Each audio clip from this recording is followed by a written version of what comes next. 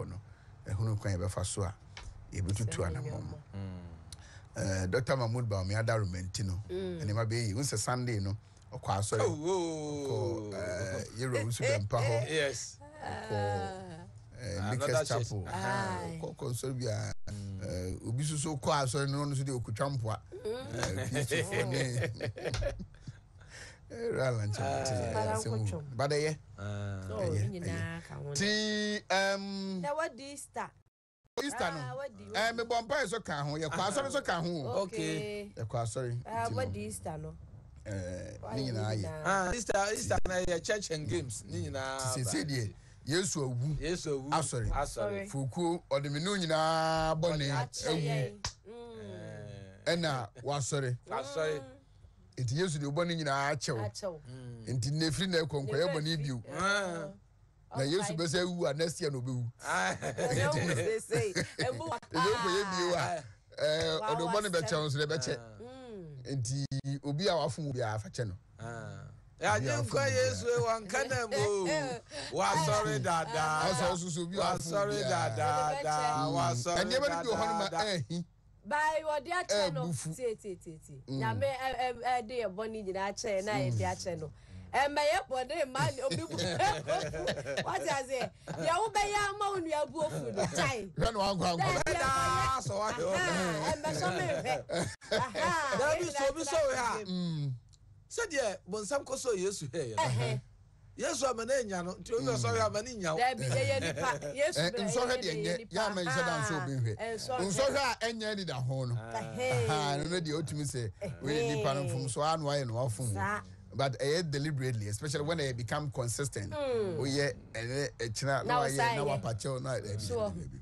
edi da ho maybe so bia wa mboni bia am de ache no amen Yesu sorry sa o re fini nyina o de jamani ka I refuse bia fum so ache no so bia am smile fum so bia am ache especially in yadwuma ye ne yamanya so aye Dr. Mahmoud Baumi enti we should live that way. It's very harmonious and peaceful na the atwam nyina ne ntumu yachi na you moving on ye nhwe se ye kwani betimi atena as a cool back, betimi atena as enuanom betimi atena as adofo aye obota ye ba akope esi enu so especially in our case to break the 8 yes especially but I esi enu so say ye betimi mfienwotwe amamutu aga for the mama nyoku bia no MPP betimi atra akonanim ade ba akwa me de mehu ni say be to be an injustice ne say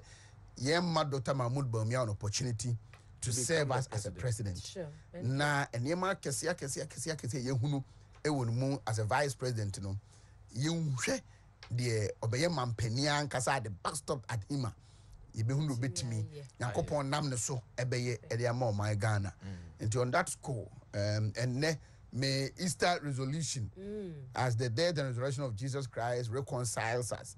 May Easter resolution no I side with you. Yes, to share some empire. Yemfantu yechi. Yes, to share some empire. Deliberately or not. Say yeni da ho, say yeni da ho. Bi ofum bi am dia che no. Amen. Amen. Yes, yes, ma fum bi a amfanche. Yes, empire wa che no. Na you moving on. But taye no pa ne say. The MPP cannot afford to disappoint Ghanaians. And many youth omwe echi a omoba omo ben me aboboti pen no omobudi echi isisi akwa de say omonya so mfa so kan fie nwotwe die na dan kwaku fa ne Dr. Baumi aye no bebrebe but omo afen no omo ba no say yenya a continuation of this government no man sustaining most of these policies and programs are na infaso na say nsunsuanso no ebewo after 5 years after 10 years na esutwa pen a enye papa ntino yentra sa yenfa ho mfomso nche ma yen hyeda so nkonfom obi na yempem enko eni men then when we live that way na dia komapa ne odotna na ye bode upa fa adwuma na dan ko akufo ado menim say running mate sensem ya bebrebe menim say regional minister ebe oba be kniema bebrebe abanya ye especially in this region kwa edoso let's leave that way, let's move on. serve our common interest. We are for so on Obia betumi dibi. Obia bedidi. Obia bedidi. The tiano no. Chama want to member says ya. Regional Minister Beba. Adea Yura Kusibuafo enso beba. And pay a year majority leader. Madam that's friend majority leader. Honorable Osei Mensa Bunsu. Menchiano. Na memona baso. Ono so adwuma so pa. Eno amete one nananom bi ehia nso enu modidi nkoma. Eche na beba. Enti quickly, yamfa the work at nsem no emra baba tene na kwame. I ready a enipa ba 12 ana matom din e wo adjusom. Oba running through omo the post another flyers and yeah dem mo dey go mfudaru no na chama untum betase a mene no adi emu nkomo quickly but Fido any kibo for say adopay omo say Fido I say FIDO o call phone so no akọ Google Play Store na wabo FIDO Google na just obey you a ma Fido app na ma na o de no akọ bosia bia ohia bia senso wunni smartphone sa no na chese wabo star 998 star 9 hash star 998 star 9 hash anone code obebo na chese wo de age obosia wo gidi atu botomu uhia gina mudie bia uhia se odi bibi kosi awa na chese wa gine boko anone Fido bosia ode mawo ana afe yebedi di na chese Kivu hot pepper woni a we indomie woni a fried rice chop bar for restaurant for mo mother hostels no akwantufo eni afiefie mu mane we Kivu hot pepper na also nya na de ye waduane enti bobaden eko supermarket bia ko bisa se ope Kivu hot pepper na nso age wo de etu anamom na wontumi ayi ntasem so kwasiada we ene kwasiada bia nyimre no na kwasi no num so na chese dwumedie no eba so nti awaresem afisem ene asisisem na chese ye kan wasem yesi ahwene atempani mu ebi nyira nti omode mfa wo haw no amane etu producers enim 0247 624672 0247 na emwa da wo ka taw do me jaso na no peni ti ni kon sisi ni kotodwe na beti na batwa na bakoni na poso na fia de odura ye twenti aka no OBD ni a kira se said obia bedidi ame pech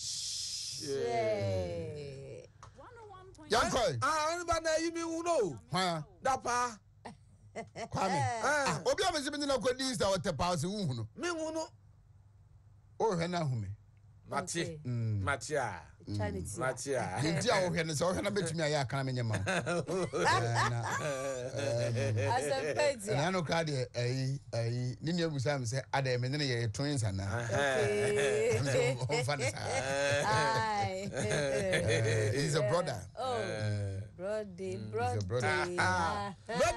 good me bacho people's not ready young and adaje ni hokra Daily Graphic de Bokata Dr. Alhaji Mahmoud Baumia eko na Easter celebration no eni je ni da so ye wo mu pa ni celebration no mu no eno wasem Easter amanfo ni je ya wo no ma je ewo omaiga no mu so on sensor no we assemblies fu na sorry be no eni je no nti no wo mu pa Easter ni je na je wo mu no eni ya say import duties say dear eno no ama he confirmation no akansensemu and ya say parliament approve 6.87 billion e dia ma NHIA said ya be a dialysis one year wonu ni bi nso obetimi akọ and I say import duty stall hill confirmation project ba kansensemu wow and I say on some kwada bi o there's cure for cleft lips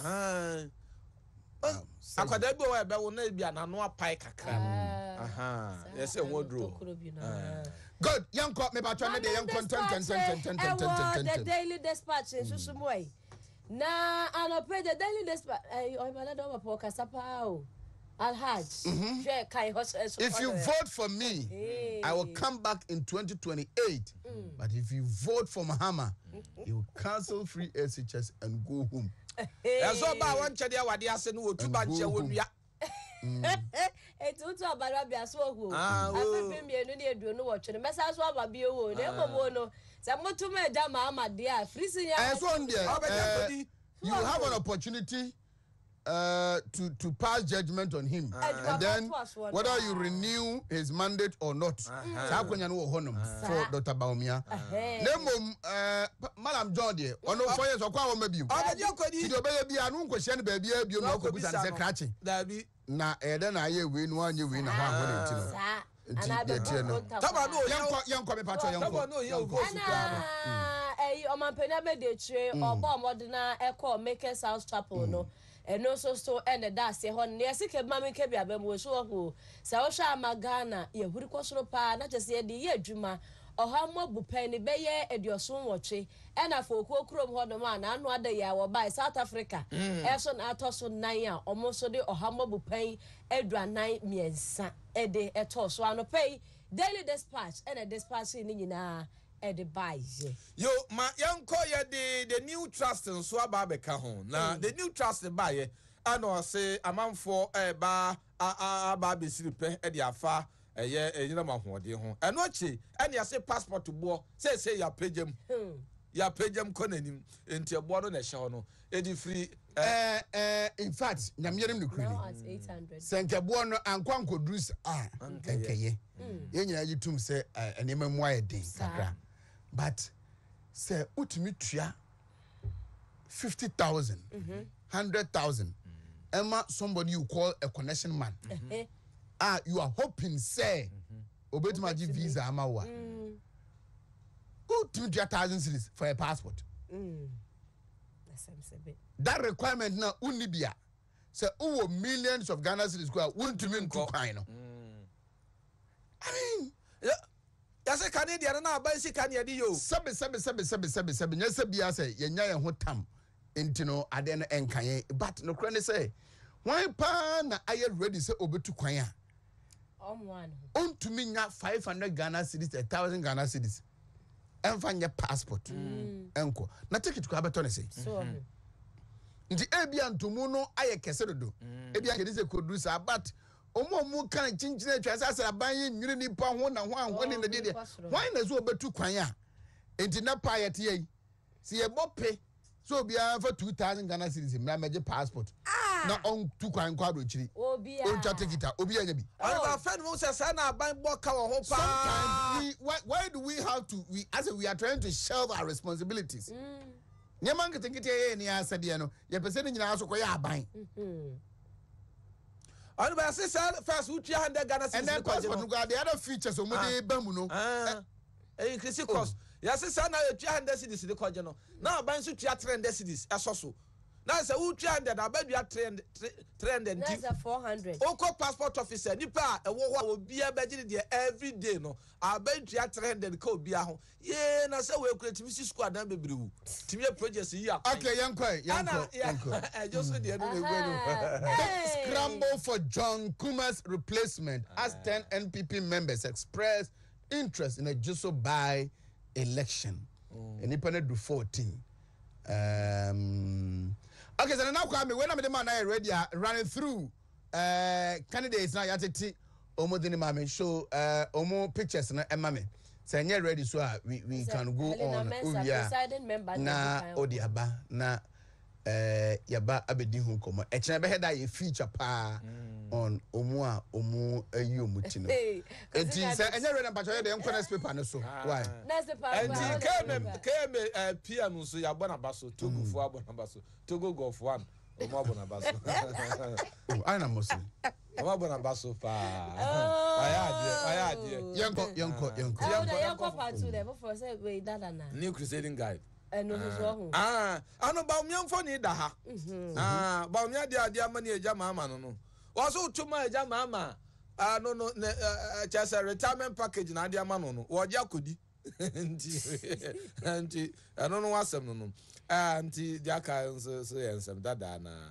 nti na che say yɛnto aso nti wohyɛ aseɛ yɛnkɔ part 2 asɛ part 2 so part 2 no yeah and then mo hold on with that now chanya ba beto aso chanya mo the part 2 number aha Wontumi 101.3 aha Wontumi TV enche the Ashanti Regional Minister beba Honorable Simon Asemensa Chairman Wontumi will also be our guest this morning na yedi nkomo na na kwam so betimi aboa me ma yenhwe womu posters as a flies aba out say womu ekọ ejoso constituency na omunsu so hwana ho bashaba yasemu okay mame mfama bashaba sesia na yenkonkohwe omu atu omu ho asi wo se omunya yewra donkuma ade a ombedi asmrahye bedwani ewo ejuso enene mpotem so far ema 4 na ze emema be 8 ena omuso ayi omuti ewo horimti boshaba. Okay, let me give it to Boshaba. Na to Boshaba, are you ready? Na wama insaka. Curl Choco toothpaste. I don't know, pay make for the amount. If you want to have a very whiter teeth, open so reduce dental plaque. Open say make it ogamu. Send no chine no. Eye kase ni ja hoden. Say be bua uchi usi anase moja kakra efimu eba na stomach upset no hangover no. When you ntam kwanya tententia. Me bacho curl choco toothpaste. And I pay make up for them away. Samara Company Limited. And I so aye ediaba. No no. O my Kel Kits. And no aye a pause I had aye ediaman kwala a fitting kwala pa. Say umuso so a bit in the chumose anopa and yenumre and son or captain out to Jano pay. May come for ediamaso Ramo supermarket bia. Call Samara Company Limited. Kel Choco toothpaste. And the Kel Kits now wayabano. Call na ekwajo die. Joy About Center at the Vehicle 20 Aba.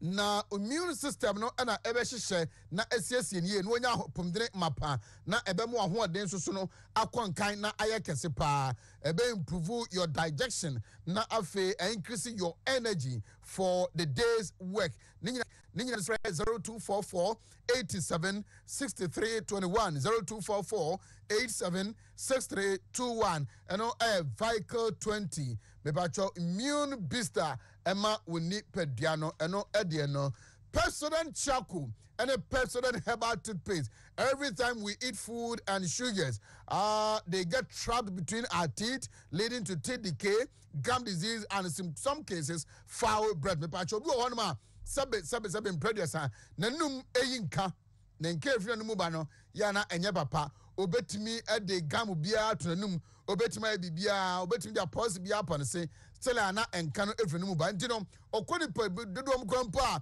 ontimi nya kokodro emme ni pampo emme nanum enkasa na enedie abefo kwan so na enka tete na nkede body training bidie ene yeboro editwiese no eye president chakwo ne president heba yede aye ediaba bebacho wuso nyabina de twusia ebebo apam bibi mponi ana apesa ne mpanifo edi nkoma eye 0800 200 030 0800 200 030 mepacho ofra mpanifo yi ebejo so na oni omo edi nkoma Bishop, if you can help me now, my mention statement as a releaser. The General Secretary Edibaye FI Ejuso elections, no, parliamentary primaries MPP Ebayeno, and she say, yeah, what a who nafi yeni mepacho no emu enkomoy na ene ena omubie akwanya to se wa owo sa opepani bia ba ko fa nkrata na kwancha ewo ho no wadi so kama enti this is the approved timelines as follows. Opening of nomination no Tuesday April 2nd 2024 na oma close nomination no Thursday April 4th 2024 election no Saturday 13th April and na umu ebeye election no na just say memenda edi anime na otwe na umu ebetoba. An aspiring parliamentary candidate shall procure nomination forms after the payment of a non-refundable application fee of 3,000 Ghana cedis in bankers' draft in favor of the new patriotic party national headquarters Accra.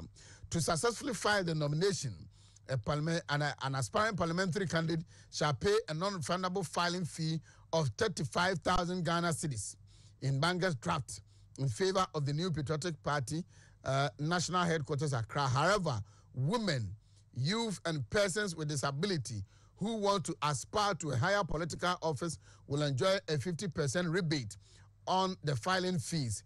This means they will be required to pay a non-refundable filing fee of 17,500 Ghana cedis.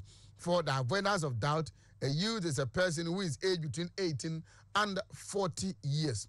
No individual shall be denied access to purchase nomination forms. The election committee shall comprise the following persons: Mr. Dankwa Smith Buti, Chairman, Onaye First National Vice Chairman; Mr. Bernard Enchibusiako, Vice Chairman, is the Ashanti Regional Chairman; Honorable Patricia Piaget, Asqua MP; Madam Mata Kodia, Yeniaba Mata; Mr. Evans Nimakon, or Secretary to the Committee; Ono Elections and Research Officer, of a Chairperson of the Constituency Council of Elders, all constituency executives, ex-official members.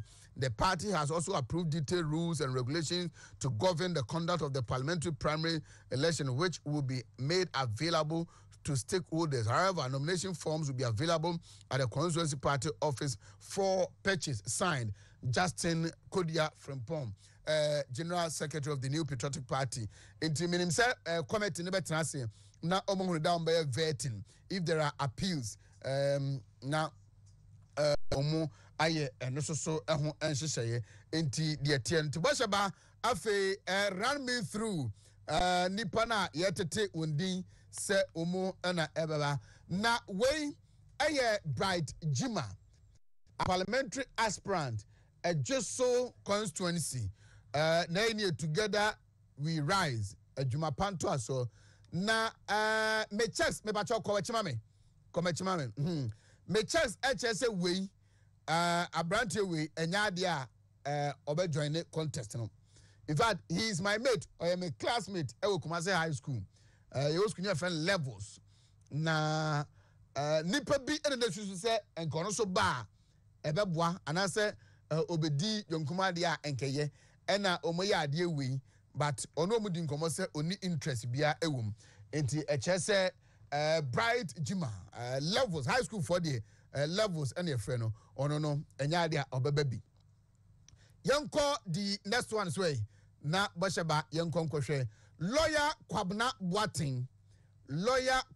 Boating ono ena currently in prem or yes second vice chairman Ejoso constituency, second vice chairman Ejoso constituency na ono so ejemu din nyame aduma echina yebeye a feature but echina na me ye adwuma on all the aspirants, their chances, almost strength and their weaknesses, the SWOT analysis na echina mesa ba ye ni ntina de me run through lawyer Kwabna Boating and so edie eno either say ena na echina ono so ebefa ne forms into lawyer Kwabna Boating, second vice chairman of a Joso constituency. Bepachuni Bashaba Yanko, the next one is Honorable Helena Mensah.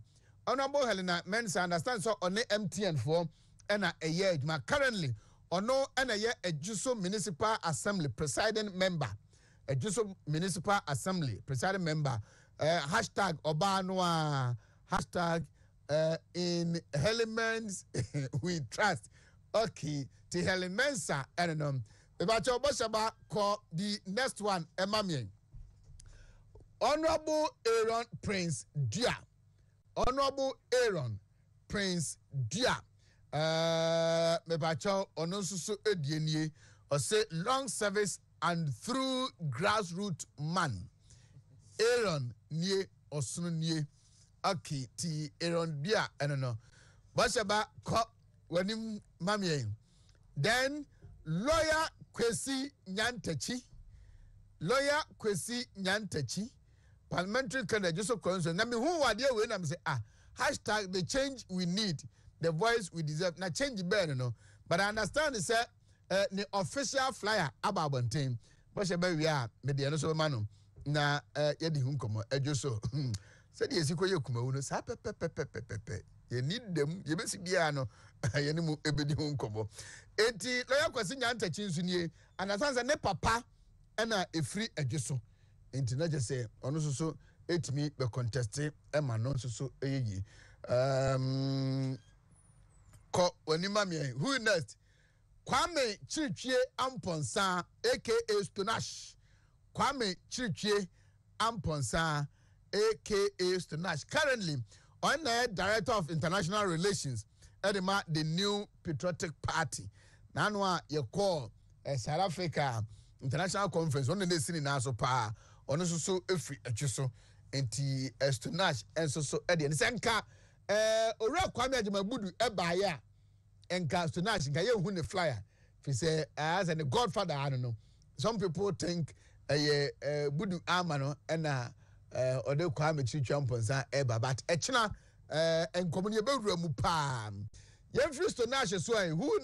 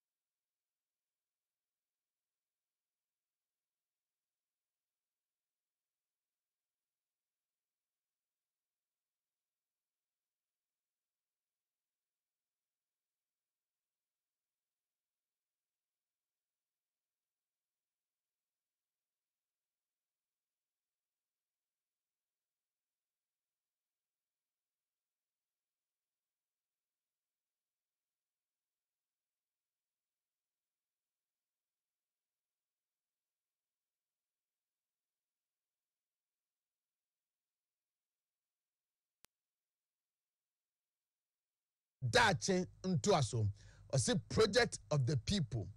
Now Dr. Evans Dia, he was more or less the technical advisor to John Kuma. Mua munim John Kuma pa nyema bebrebe ne write-ups ana omo ye especially the social media team no write-ups ana oye ne economic discussions on radio near the day Dr. Evans Dia and ye behind the scenes oye ni nyina ntino oko ni Facebook page on any wo pictures bebrebe or trail book bi kwampa or lunch and Dr. John Kuma e sheda ye video e kan bibi fa we no a nipa bebrebe a omuya the inner core members of John Kuma no enim say nanka John Kuma enya elevation enka the Dr. Evans Dia ene beba abedina de entino mo am wo adwusu de munim ene Dominic Didi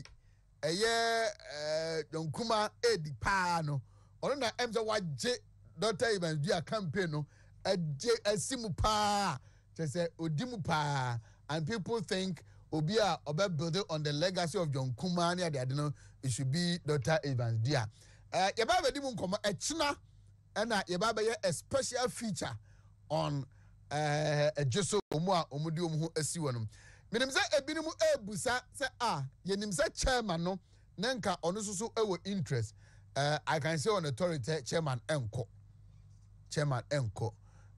for some reasons I cannot share with the public be why private and we should respect that because one penifo na edi nkomo kokoam all in the interest of the party and the better forward march of Ejuso enti constituency chairman me ame wofa me hia na me fe no wofa kope ono no mo hu ne de because enya de a beba bia na mo hu nipa mienu so aka ho but I can say Thursday enko na wie ya ye close nomination no na enipa be 6 at most 6 na bia omo ebe file ewo honom echina eba betenase obia kroma ofri any discussion and komo a umudi especially platform bia era Yonkuma from ya no makreti Ejuso NPP one love eso shibasa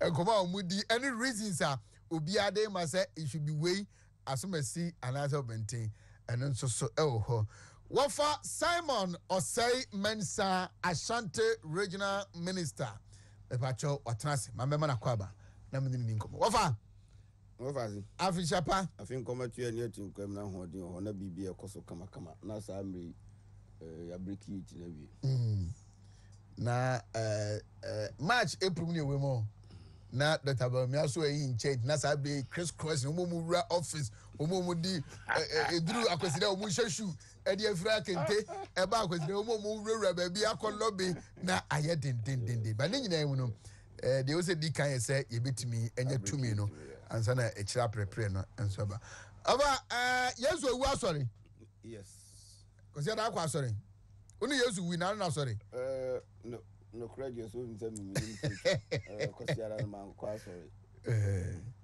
and opano when penful be a meeting you know we are no and I'm called me could dia there okay oh mention was a neocasi there yeah we could dia there mention enti and a person party money any was antimamu ina aiding coma futu arbe ma ye say yesu wu and the sorry no the man emfa so dia any adesua yemfa mfiri no ebe yesai yo didi kan mechiamu any atifo ni ahwefo nyina de mekane se yesu no emfaso a ediman anasua hu a wosi yenya ne se didi kan eye atu hu ache wosi tuntu yo ho eche ye toso ye odo a ye no ye yonko senia Yesu Kristo no edo yen ti wo se obu no de agi yen kwa no nti wo se yen so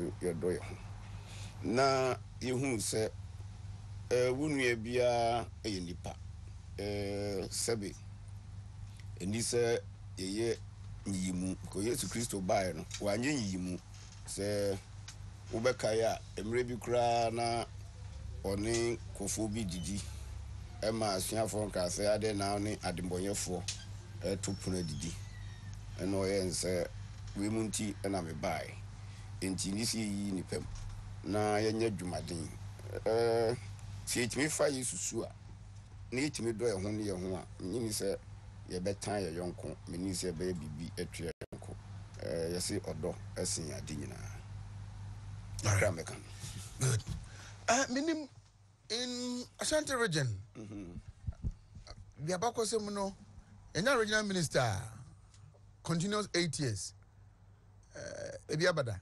binyansi obi akra we fan say we colonial days no that time no monye ministers we am for regional ministers those days na nem rofo no ho no na ye wo bi a o matimi akọ even beyond 7 years obi anko obda. What does it tell you? Just asenteman ni madini o mampani ni madini nyankopon sen madini me ewiase amete no me say maduru e ba kope ene nokre se o ka nokra initially no benya atamfo bebre initially no be o mo beti wase hu se sei na wote a e ma wadwuma no so yemre enti wo hwe ya me first term no na nya easy because we can't say na man for there be now politician dey say ka kan see because all can see but me so ya antitimisa me na feed you all team no antitimisa o se asem no o se say we be twan tro ami aswa paka mu ne kan okra ne yambu na daachi ne kra ne bedadia why a hero and the idea wo de bako wiye na emu twan tro a ne ye begigi so sa na emu no kra ne bedadia tese buudi bu kura unya bu wiase kopim brabe ne mo ka no krele na evi esu abo kura da chi ne evi so mpokwa ombekai. Hasn't been that easy living within this society mpempe obi a person oti asema na so mu de obi a person who live how they want you to live. Enya easy because one who different groups also satisfied. Ade ba ko abaye no another group bimpe because office an ko yama no on the metro no but me principle ba ko kan say I try to satisfy majority not everybody we come into me so me decision bi a me person take no my dwuni mu no is it going for majority of the people once for the majority of the people no let me who say makume mu pa me fi say no krepa na make no it doesn't necessarily mean that no no kra obi be hu be me makume mu me fi say dey me dwen at this particular no kre ni a me nya kan wi a dia kan fa. How does it mostly influence your decision making? Said the nipa do no dwene said the nipa do no be ebeka so ubetuma satisfy majority but anya obia no how does it influence your decisions? For more, one of the basis of my decision making, if it's a question was me bisa me hon say ade we were several options, decision options. Deɛ hen na me ya ebebo nipa dodo. And at any point decision be out taking, you should have a certain group of people in mind.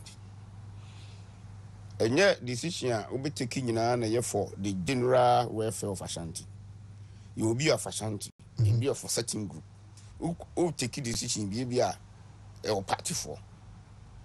But Ashanti for no, a woman was Ashanti with you and your party for. So what you say? And to be a hormone who take a decision involve in the panning so war party so new party those ones no inform what decision I have to take and that decision ya me take a find him for him on the metro enti sign na me corner and him for no ebe accept and on be di American atum eye no kore so what point enti form one of the major basis of my decision making. How is the Ashanti region different from the other regions? What differentiates us from them? There are several things. Some of them are positive, some of them are negative. The first positive one, and it's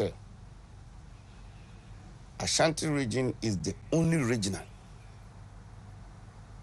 You can't cast back. It's the only region I can't cast back.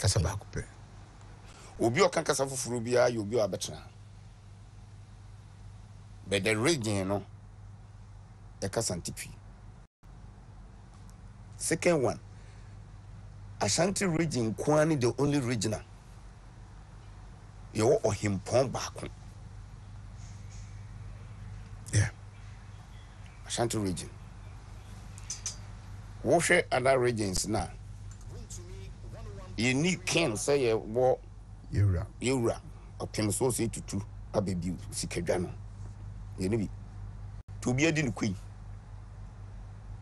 or your mind now, or your mind who didn't quit one area. Who didn't mind him. Oh, your mind or be able to control, to take a decision, dear man. The second advantage. Third advantage is Asante for Enyaji Utumwa, no matter what. Omkasa Sumesi, ye penasama, ye penasam. If you are able to prove, say, Wakume me a high, what you know, me, dear home, say, Omjutuma, no matter what. Woman, you say, Omumpa, Bakachasamim, Yempe. Ompa, or some pay. When you live with people like that, with decision making is easier. Baby, a hard dream, yes, sir. Who nipa who do be bra or moti mantam. In the idea be a we be you try to satisfy various sheets of people. Send your bear or ni be no and cock ma nipa be means it's a woman warm. An answer on or massam. Is very difficult. The second difficult issue. I just say party no. Nakumania. Enti any pado draw na and a party for the draw. Who say we are warm property. The OU. Enti obiso ade no antimi anya on who the intend is to me yamano. Anasa or sewa de no anya bia mana ohun die ntie ni se wunya bi mana Unya mano. Eno difficult. Ena Obama nyosem bi nso a aha any the battleground of every general election. MPP fee say ye nya be 76 getting to 80%. We are through. The presidency is ours. And this in Sufi say, yes, struggling in about 30%. The presidency is ours. At the time, we are no hash. Go be a pen votes. Now, I don't know Basana at the and thrown in somewhere near no crabbing in Namu because me can't we enough many votes in the American, whether it's true or not.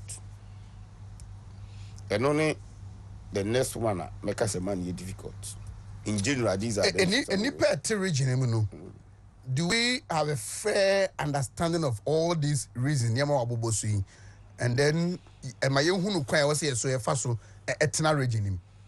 It been him, it been soon. And a be on the crowd, unim crowd found. What my point is. Obi Horma, Obes, explaining I didn't know. You have people like that. I know, Sano, I am some fans, Ubia, or Petrada. Now, Unyano. Who bet my yanino? Not me, yanino. But you mean so, or Motiwas, yeah, Utum catch yours, why I do? I have a few soon. I will grow with you with you. Obi nso be sure cause we will tete. We be sure also we need 3 more than. So what's important is enti a mixture. E bi to was it into us. E bi to we nim pass one fa. For all these things we now can enyina no. Omo nim e kwa so mo fa so etna kro mantem nim enema wo so mo ye ni se no mo ye omo nim there na how has it affected the speed and I say the rate was a region no at the developing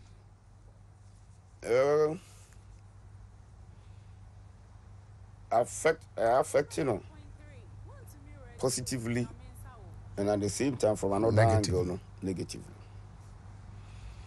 Baby are affecting positively they say they are eager to have more on their metron. You say MPP back power. Obia otia santimem bia feel say MPP about power there. I was seeing we expectation is very high. So it becomes difficult to meet the expectation. Into why what my expectation here high no. It urges you while we are leader no, also to strive to meet the expectation. And no it me peja in puntu. So like I say, so said this month, you see we pray. Yeah. May press briefing on roots. Who say a member I quite bad. But the expectation no it was wrong. So ten be our fight is over more. So what important now? Yeah. My main for a quite back example. Me from yam krum quite. Example. First na you buy yeah so yenye link road extension of Asquan interchange. Yes, starting here no let the G na bapa. Yeah, the kwa ni mu ayen so see the ko see Dum Pass junction. Traffic no be build from Dum Pass junction. Tienye ntwa so nko. Fortunately, they sign award no contract. One more a free Coca-Cola. They could see Dum Pass. No, we're satisfied. So what important nothing. On one complaining view. Because only how be our who. Yes. Then it was on the two phases, phase 1 and phase 2. The American first no is under urban routes. The Freedom Pass junction, Kusi, Namiani junction, no, and they are under highways.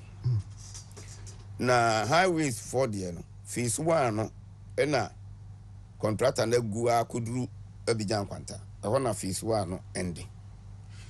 And Womana Yaya from Dumpasi Junction, Kusi, let's say, Espresso. Ana Fiasi Kutia Hono. Oh, now they are okay, they won't complain. So what you say? Yeah. She say, Fiasi for complain no form, Kusi Abijan Quantam. Bessenyame boa na kofiju be ye half na kana de Kusi Abijan Quanta. Won't almost on Casabio. So the pressure no ebe fi o me fi jachi ekusi nyamiani enkwanta enti tembia no wote ho a wadwene se kwan be no mefa so a contractor yi ebitima ye kwan no de akosi nyamiani enkwanta how do I make no enti that type of Joe am I was strive say let me get more for them. It doesn't mean say obi ofija achi de kosi nyamiani ana lake road ho ana brode kwan no no a omofa from Coca-Cola sa de kosi ebia bijan kwanta no. It doesn't mean so ma appreciate no. We appreciate be efe uwie enti adwuma yesini to them no eni akatua to until so be wi no you have problems. My ma sokoban I want you to Sokoban. Send her in foot quay. And I try no say boom quay. Any year ya almost yet do trade. But Sokoban Krumna Yangu Yeno. Said always there's complaint. Yeah, exactly. And you complain no bar. Original minister. Why do you have a bed then a mania contract Yamu be you with you? About in the car, minya dang or send me call my ho, yet me trying the car no be you. And a positive. One way, yeah, you look at it from the negative angle. Oh, they make it but some pressure, no. Who you see a negative tool because me no, me fee say me share Jumasi. There be a me say me assess say ni pa pemas mana on pemasem. Ebra me tia kunya no so. Ebra tia kunya nso de obenya nipa on ba hoahoa ebia ebidie papa ebidie nye papa na emum mafia kunya no so akoro na me sa ba machia the way I'm received no and be kire say me ye bibia na ma anye bibi oba na manfo no timi ba wo ho enu be di nkombo mhia say no be see receive no just fine no ma appreciate do ye sa oba na nipa na wani da na nimu meaning say ohene bani then ohene ba hu means so obeka say oh or say that is saying no he be pe baby afa natural was said oh yeah no he ba nyeden ompe Yeah. so me final year and say me baby am ko bia me madwene say me mpese ye beka say me nso me ba hobi be wo say metimi ja legacy bia da ba amanfo bitimi ja bom. If you want to live successfully in the region, whether as a politician or a businessman, and as a be a civil servant, become free region money, do free one thing, other region, abana baba yejuma. What should be near that I was a guide?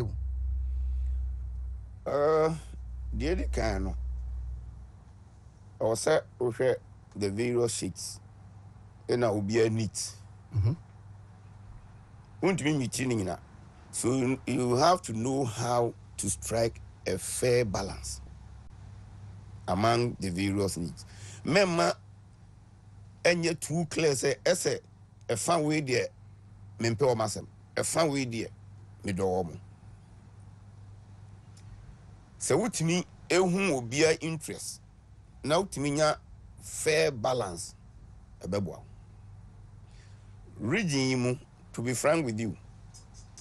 Say ye post to be baha we or ye post na ba fofra was ye asante de menko obeduru awi na so transfer na fia was me ani menko original bbf even though say the case nema eboa ye din si obi ti was nema but the two other regions no and them first work kwakra no akofa taxi aha chrome have you bejo be 20 cities across 100. Can you believe say fish e full kumasi chain takrade When you know aduane nso afu ene cry say near me ebuodin aduane afu comparative to other areas by rare na bit makunya bi ewo me fancy stream baby bia by rare na efo chair but in general cost of living very reasonable enti say ope baby abobra bit mabobra politics in the region. I know she send them a Canada. Say battleground. It's a battleground. In 7 the enemy granny a cabi. They said the announcing if you pass here say me man to me am bob projects. Yes, me more 5 man to me am. One more various versions on there to social media. And the most popular one cry the statue free baby and child unit by first lady. But what you know was say our born 9. Do you understand it? Until the enemy can't born away. Do you understand it? It means any my booby. No matter just to do propaganda say baby and child unit no cry nya ban na ye first lady na ye. What do you forget in Sunni say?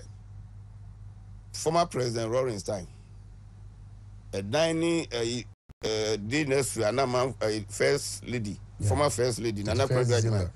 They were counting them as part of their achievement, and I'm one. Yeah. But they have cocaine idea musu. In the other normal was said, no, the car come in some way, and I bet 29. Until I'm Miss 9. What's that tip at the end? Was he? Almost say, I was say, open so who projects Amaya, Brami office. No, Tasu. So I just say, what I said, Nisse, oh, call me officer. Who drew gate nano, who drew gate now? Sean send if I so. On your right. Your appeals cause judges. Residential complex. A dime Maku a June and the war. I abonsan. Ebia won the boys' quarters. But among Fahoma. Brami office no kwana. So I say, open say who project na ya Bram office. And the most serious aspect kre wo mu no and he say a week earlier na my press briefing on security and judiciary me we na me de me phone me uniform me phone so and I me de ma Parker Wilson say wa abobo na me kra me bobo a ye beka senya no kre some wo yi na ka mo fa to mo social media na man for view but I think that me one of those videos no ma katekate ba ko ama try na show mame na it's honorable minister. I don't pay what as a minister, of course, you have all the legacy project for the year. Then a why my young na yentiasie. Me so ma to man DC say. From January 7, 2009 up to 6 January 2017, they should give me one hospital, whether they inherited it or they started from the scratch. Me complete commission ashanti just one me papa back up. So we be. We see one one. Let me say so we ba commission on call. So they talk about formula. They talk about it's a palpable lie. Oh, sir. Formula. They call formula. So we are formula. We are say ready. And we are one said we commission. Okay. I want one. One hospital. Yes. And my side to challenge them. Mommy 10. Signature projects. Okay. Or legacy projects. 10. Why 10? Oh. So catch us more about 20. Oh, me see. Mommy 10. Okay. 8-year period. 1 year a commission a Washington region. 10 legacy projects. Okay. My track question is not to her, but I was sitting in 2. Ashanti region no. MPP. But signature project in the end. They do 10. Abu 10. Listen. Baby and mother unit now until Rebecca is our project. Okay. Let's see a 4.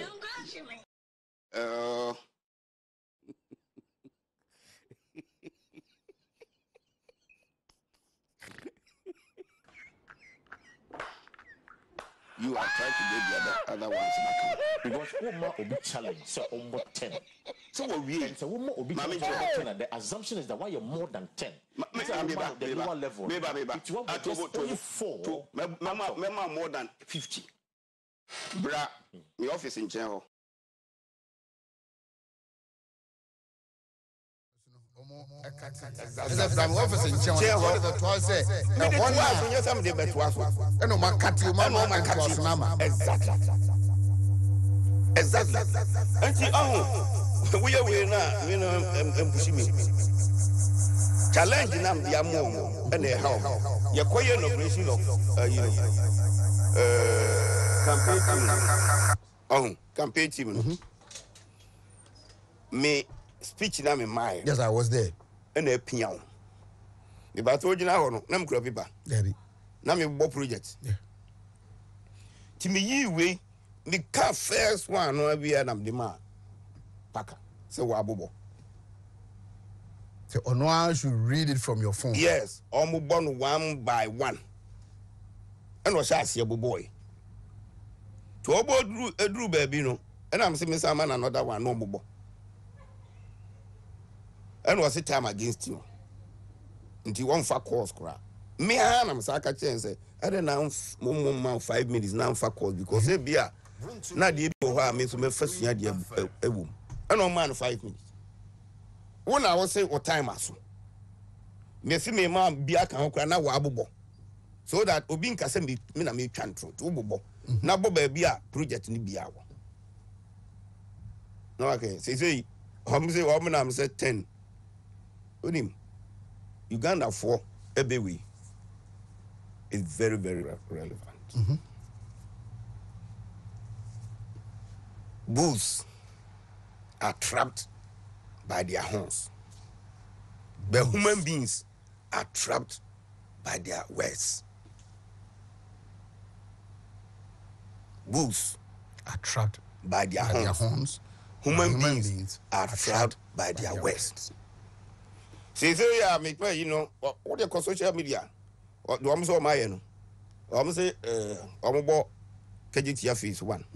Did they complete that project? No. That project was completed in 2019. I'm say Sevilla Hospital, Afari Hospital, Formina Hospital, just like what the guy was saying. And yes, her NDC for Yana from 2017, 2018, 2019.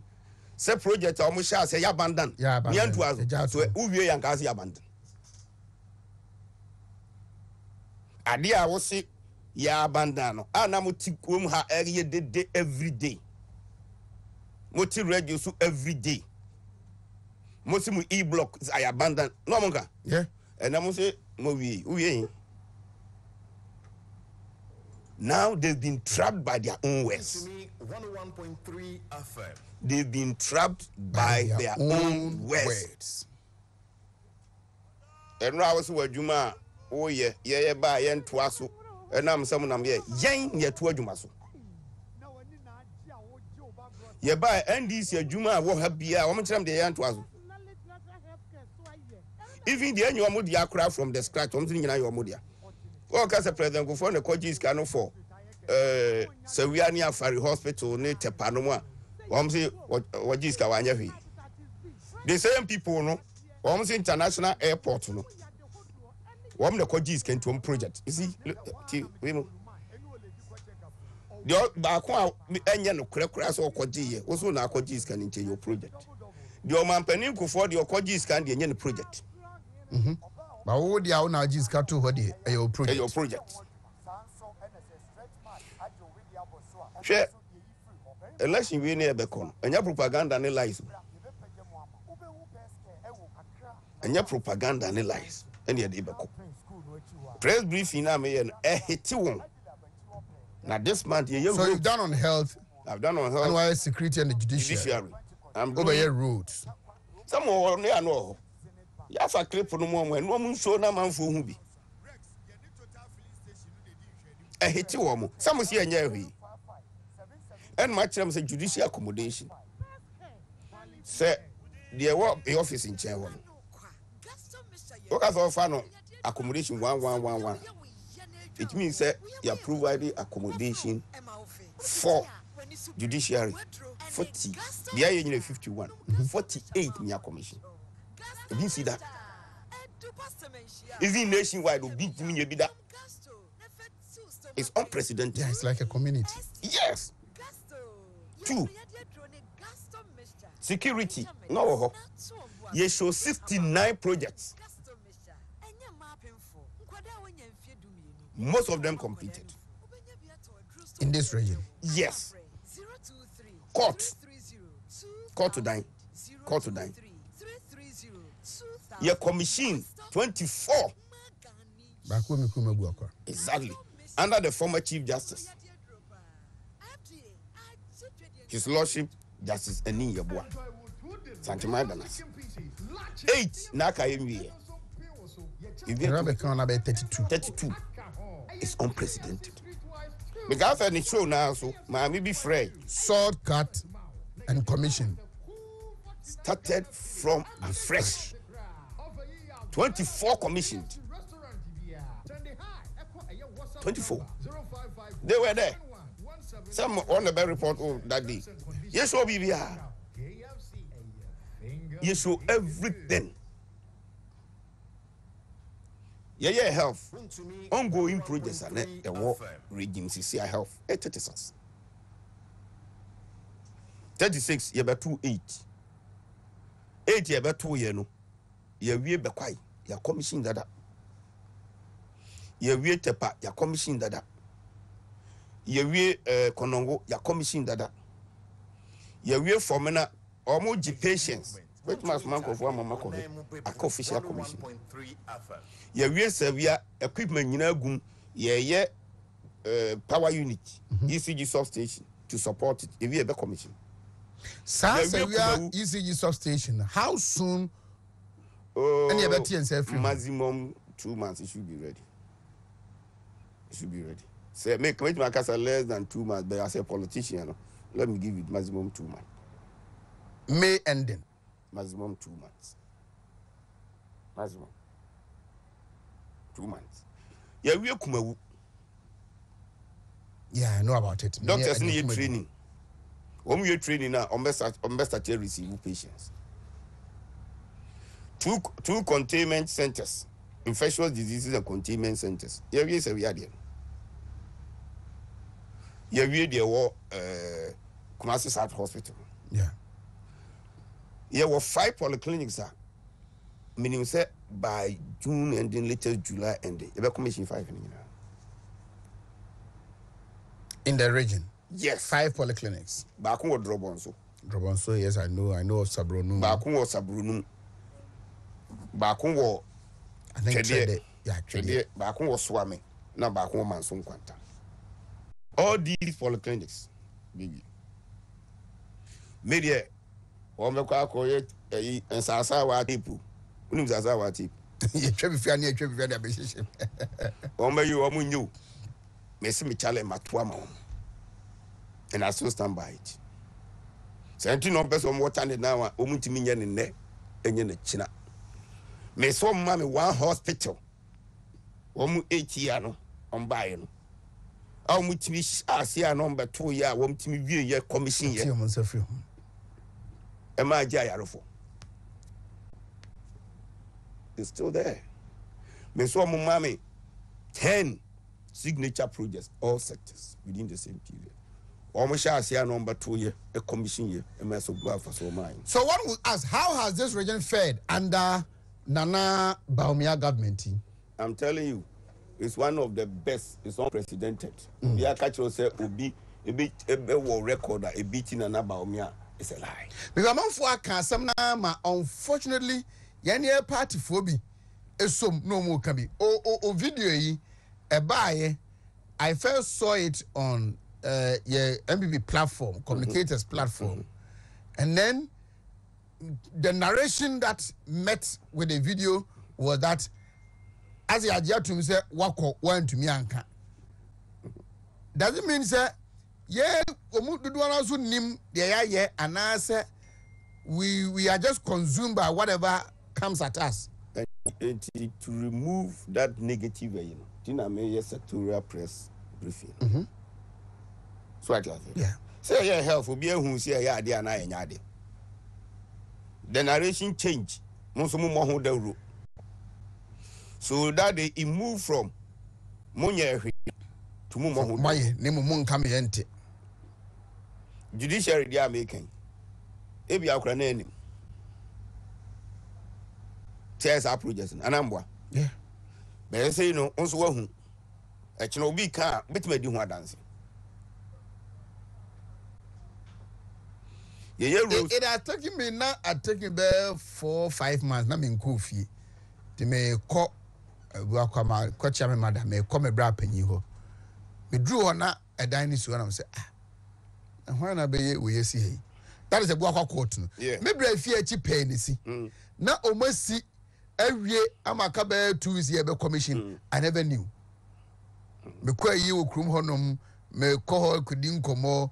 Until some years I may call visit my brother no and I may copy. And the summer and can't win. No. Into Obaka say Yanyafi. Even cry more cry the Munya too. Achumanga we just Yeah. Yeah. I mean, they say who could have been before so be drew crew, before be drew baby MPP for office on left you. I want to see. Yeah. It's true. I want to see. And until now we in yeah 24. Yes, 24 year commission. 8 and year. So at my say. Now why in 8 years. A bambi at Messi court a commission a due 9 24 in 8 years. I didn't see that. If you are nationwide to cry, you are going to be able to see 24 no cry. And yet, we 8 in the Kahua. We will be talking about 32 courts. Only in But yes, that program, no, maame bi frɛ ɛna comment no ɔse moyɛ manso na yɛ mo denti ɛna mo sisi court bebree saa manso mo pɛ manso nti ɛna mo sisi court bebree but see me ɔno saa no membremu no membremu in the sense the foundation of every democratic governance is rule of law. Yeah. Oh sure. The rule of law ham na judiciary. Ana na ono na ayi ni sinu so no. Amamwo ni sinu so no. Wo se wo man ba bi papa sabi obetena. Wo man ba bi ya obeda. Na temu obe na expect you know. Ana we dey then say court dining nyinaa no fully furnished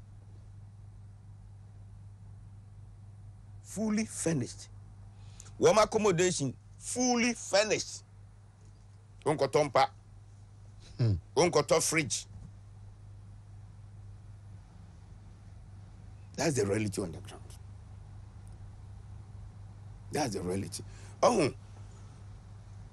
If rules are making anyway, sir, Henry B. Cafe, it was short memories.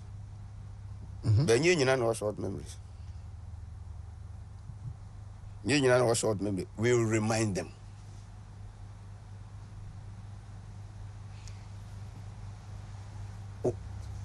Almost 30 years, I mean, come baby, and I walk a cran. I'm a come once. Almost 30 no. Tell me, ye. Montuaso omu safi ye enye no kore no omu firi ho no ana on bai asante mantam ye sisiri mu ye mamu interchange na MPP fo asom yeah ye ma interchange ena po uduru poku ase ahwe interchange wo ho until some me be mbi some say NDC fo nkyere me one interchange or flyover o ma ya Ashanti region. One flyover keke krom chirim bi so ma yibi wa disingenuous ni enkrofo na akosum no amumomu bo hu dawru ma ye kana kese kra chen de NDC for no buka yen president Kufo baby ahye wo mo na da wo bi didi matem ho president Kufo free so full line interchange any nom de kan but 8 years from UCK ho you need traffic mo 8 years yeah ni abe na ono no de eja okra wanti anto so na de ono chase ya no be kan na yasom e ba e na say yaye bida e bia asafu interchange yes o na ye na nya president Kufo nya MPP na e bi o ba square interchange enya president Kufo nya MPP na ye no abeka ai askwa se kura na ya nom kan itwa mensum president Kufo so for funding from Agence Française Développement and office for the Lake Road extension Coca-Cola to Dompasi Junction 8 years they could not source for that funding. Obi adia ya ho krata to ho no 8 years. I was just fortunate say that time no na mo mra shebe now parliament and ye mikrum kwan so I took key interest in it. Ya be na me ka kire honorable Amwakwanta, former minister for rules and highways, said no me kai say there was a facility like this around 2007-2008 on cross check here said there were why okay no who say no kre no am say no am cotton se kan no this kind of mind and a trafficker na fibriwe brew honum no edikosi atonzba go hospital ya as you say ni nyina fi ho so entika yenya eno no nyina na traffic ne nan wo Lake Road no so na traffic ne nan wo Sunya kwan so ni abe create another congestion. I'm saying studio I can several times. Tell me I'm say 5 interchanges. I told you say media me interest you know. And I still insist. That was Swami interchange and Santasi interchange. The reason I me can say that time I'm saying Kambu. Now I'm saying now what's starting interchange? I want to junction. Now starting interchange. It was Swami. Or diversion will be fine. Diversion will be fine. Because already no Sunya Kwa is why it took. Lake Road is why it took. Jerry diversion get fine. Santasi ran about and then touching the relevance of it. The inner ring road. What started from the Aqua and Asqua interchange is dualized na Kofa Ranka Junction, airport runabout, Swami runabout, na bisi Sufula interchange. Udru Pataswa na end na a single lane. A peak period there's heavy traffic up to Georgia. Yeah. So why don't you open that up? Now also you dualize. Now who's the inner ring road ni na dualize. Oh project yeah. The mitigate suffering of the people. Yeah, project and worsen the suffering of the people. Why I don't know why bit me a political project. When you sue. Say we you quite Sunya Kwans, the Buaquadian. On the contractor, and I be quite run about to West and to Santasi. When you know a part of the Sofola interchange. Oh, I see. A part. There's a flyover, be quite run about. Now, I'm almost starting on this. Almost starting flyover, and you see now. Congestion is being was so intimate. To me, view na afi wambaha na the traffic you have to deal with no the ifi the quite runabout ekoji rather than say wombenya Santasi ho back traffic no ma benya ha traffic you manage it say who say niema no ko form and you start so I'm interchange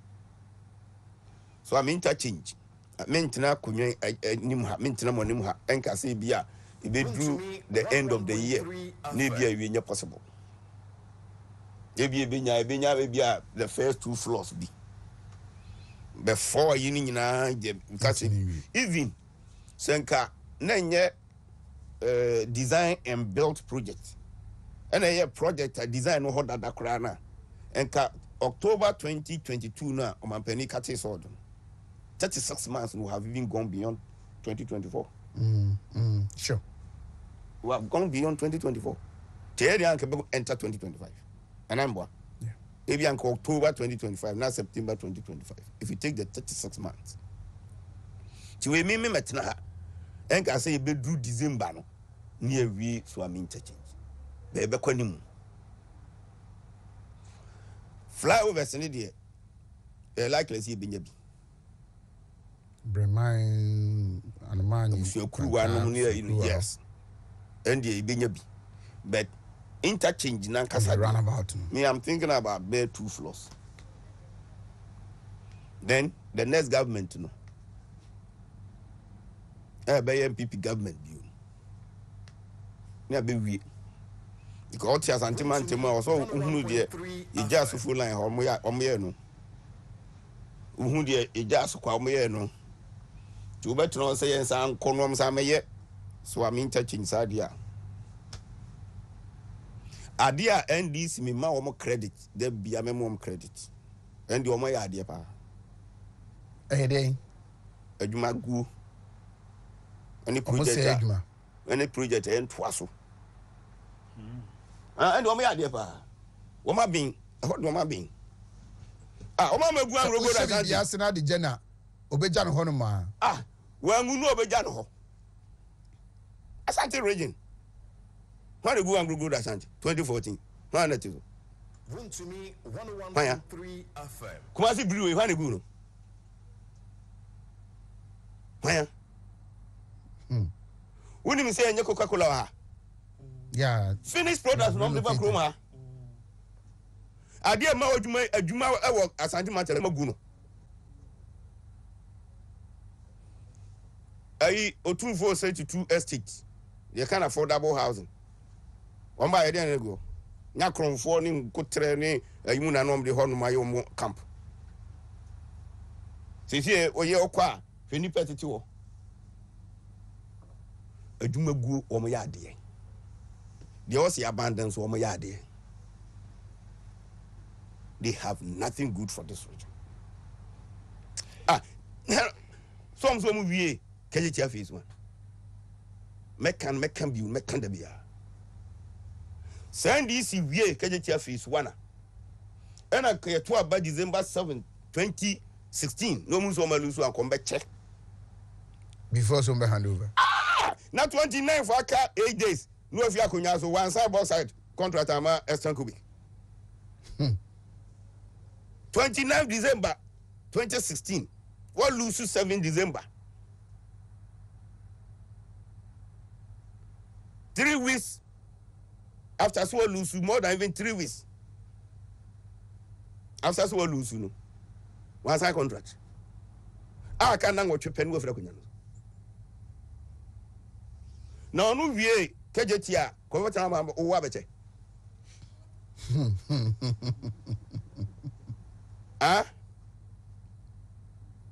Maza me question me ensane de me digina ho say one me so mama hospital back from 7 January 2009 up to 6 of January 2017 other some be inherited ti say me fan say be inherited be kwai yeah we omumam bi on be inherited ya wo mutumi complete a commission to the benefit of the people of Ashanti region omumam bi me digina ho on betimi aye one propaganda medium push me 2 one mama 10 signature projects all sectors the same period nanya do we ka fe kejeti o mu ya kejeti ara me say afari o mu ya afari kra ye kasa na krenyi e da na azu wie it's about health in that bay my health awie why a health and why judiciary and my security so and I may hear this man roots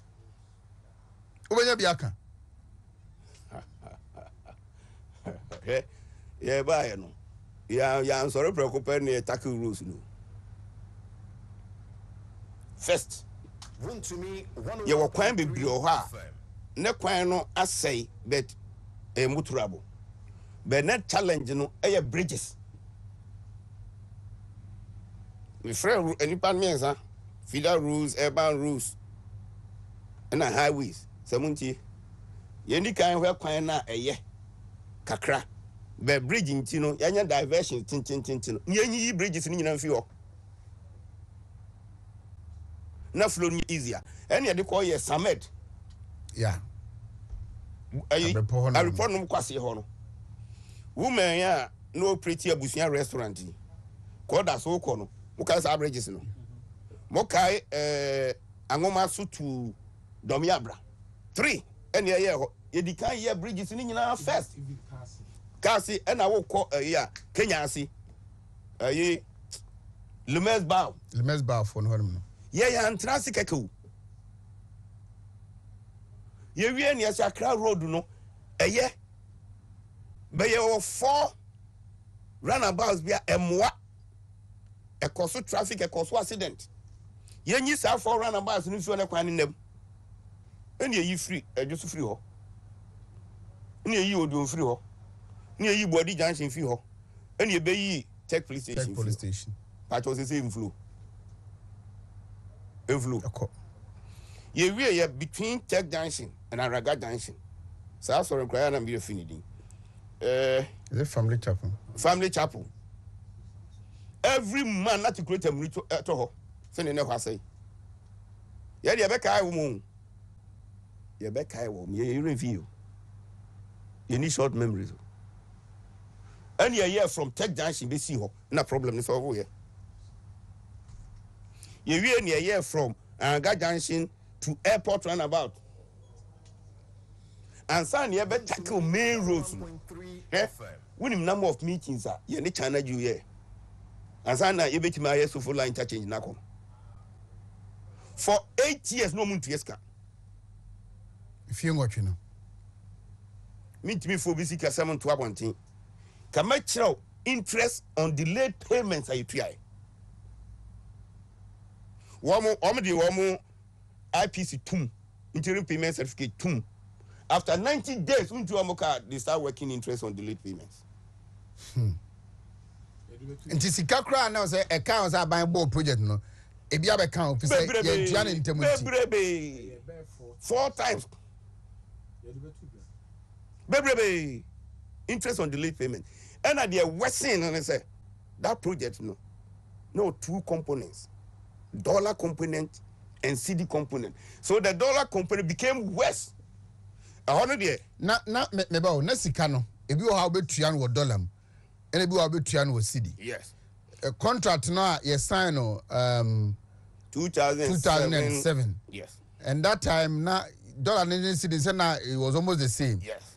And yeah baba me say e be bo ho be mpre 9. Yes. Enti omu fi abem no. Na dollar number 4.2. You need be 4 times of the money and can be using the 2008 na the problem no was Mr. Boafo. But minister, we must so say. Why and sign contract no? Why pencil na own tua interest ritimi accumulate President Kufuor the sign contract. And we project that was in 2008. Exactly. And you lose and in 2009 NNDC buy 1 tier. Good. This is what I want. And from 2009 to 2017 January 6th, our mufia be hand over the next day no. Omo antua and I can abo ho be mpre 9. Abo ho more than mpre 9. You say not problem you too. Me fan said the NACD component in there. Interest on delayed payment and a wutia. But dollar component in there.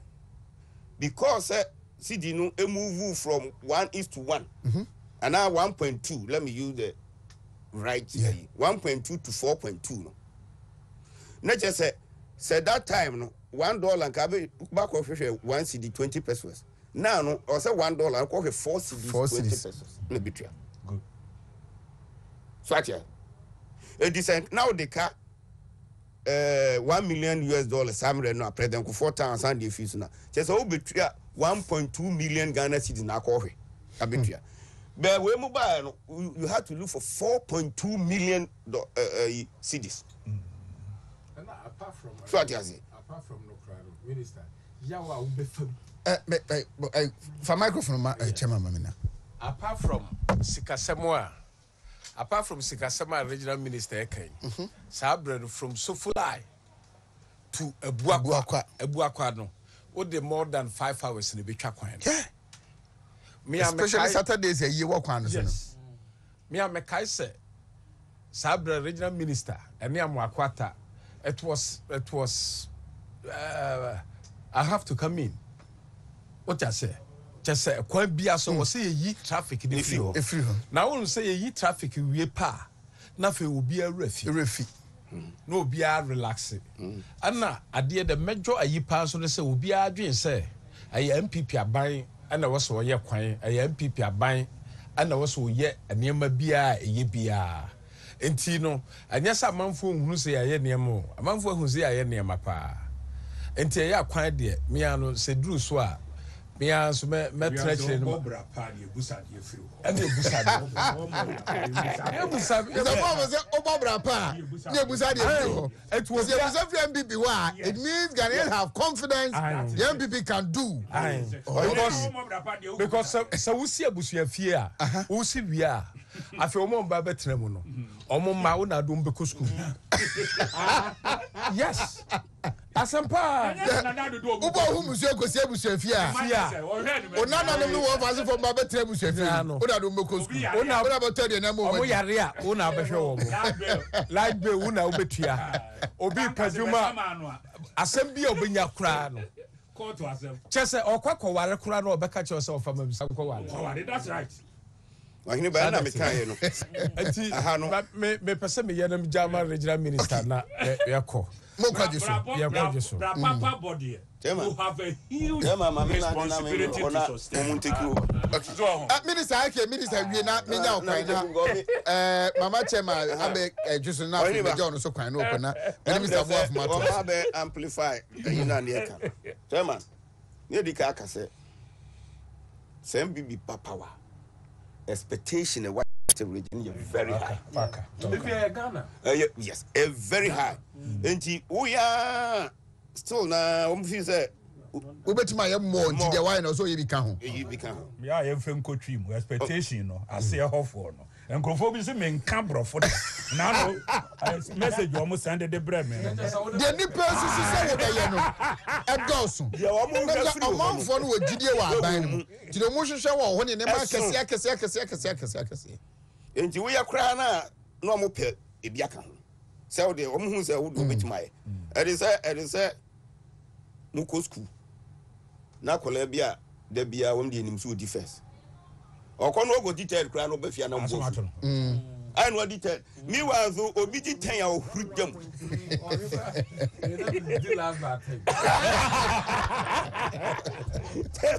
So I say eti the omo hwe fi ye ho no.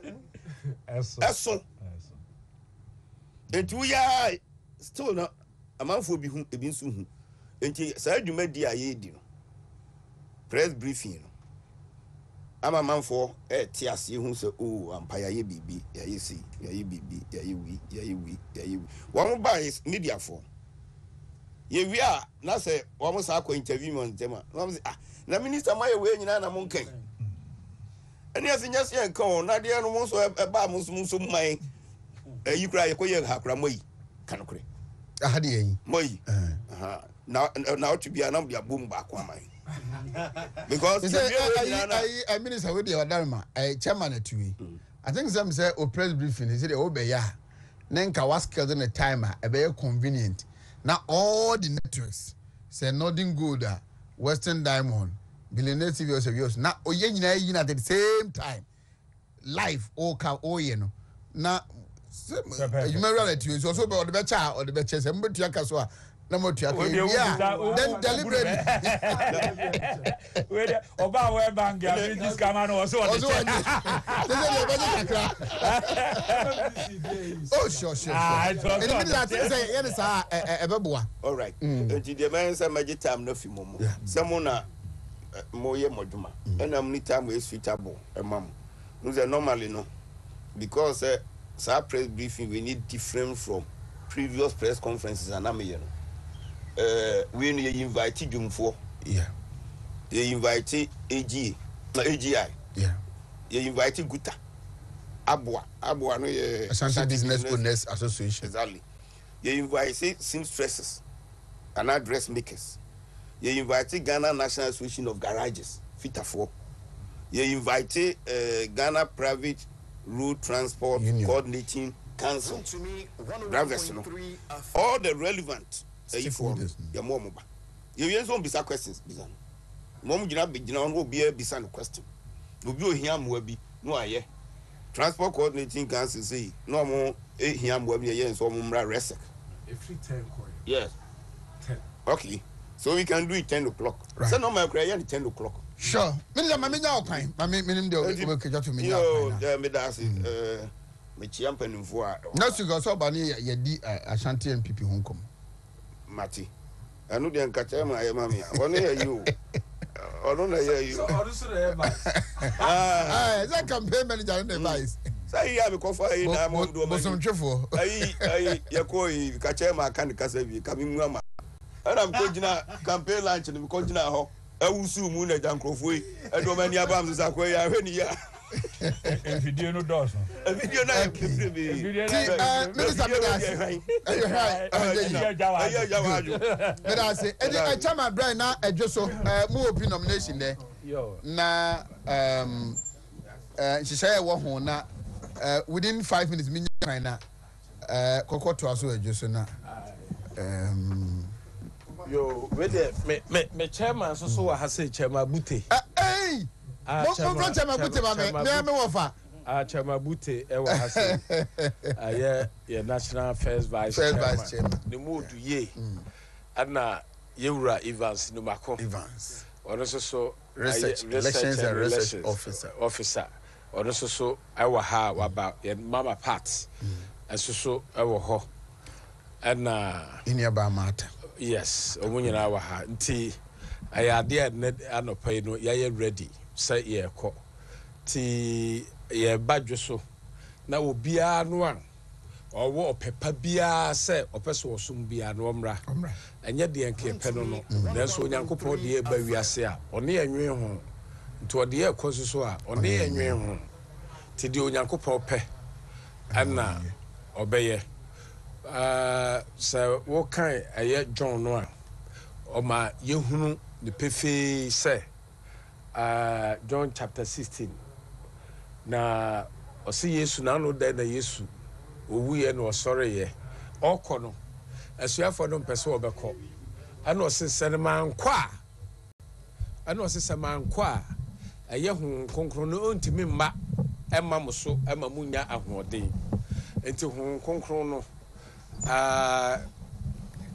woko asisi ano oko a obema hoden de aba ebi na asi wo eye adwuso enti no minim se adwuso abeko nanim menu adwonkuma ode ne sunsum ene na horo brase a no wo no ene ne nkabomu a no wo no obi bia obewe ni bia no ode beta wachi ayade a me maka akire aye Joseph no se ekwan bia so no me meye ja metra ho wa ba wi ni bia no matimi aka bom nti ye meye takra wogem only candidate bia ho ya ye nya ne sa ade bia obia no so hu so obi bomidin de ye campaign wo so bomidin fa ye campaign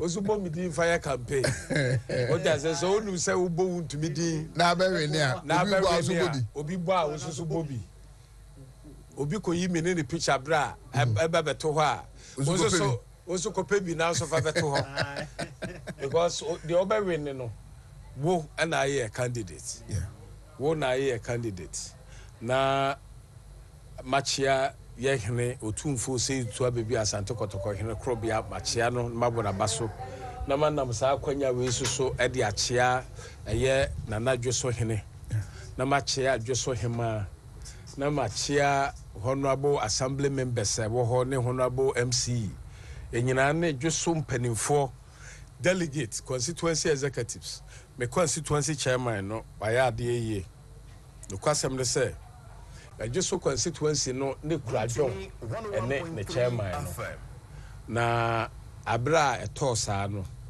na afi executives no nyina no na omo frefre me so omo pese omo ma omo chairman no ebebedi dwo ade ese ya edin kabumu soronko ene ade beba no obia yawo no ebeba no enye kesesa na omo mbetimi akohwe fie John yere John ma mene de papa ene ade ye yinti kompese chairman no ko na Abraham penifo so trase no titru di dwato majority leader ni former majority leader honorable say chairman Sabosu so ko soja na bia woda so ye o soja bebo a woda so ye soja ni enti me de tu na nim no ana general secretary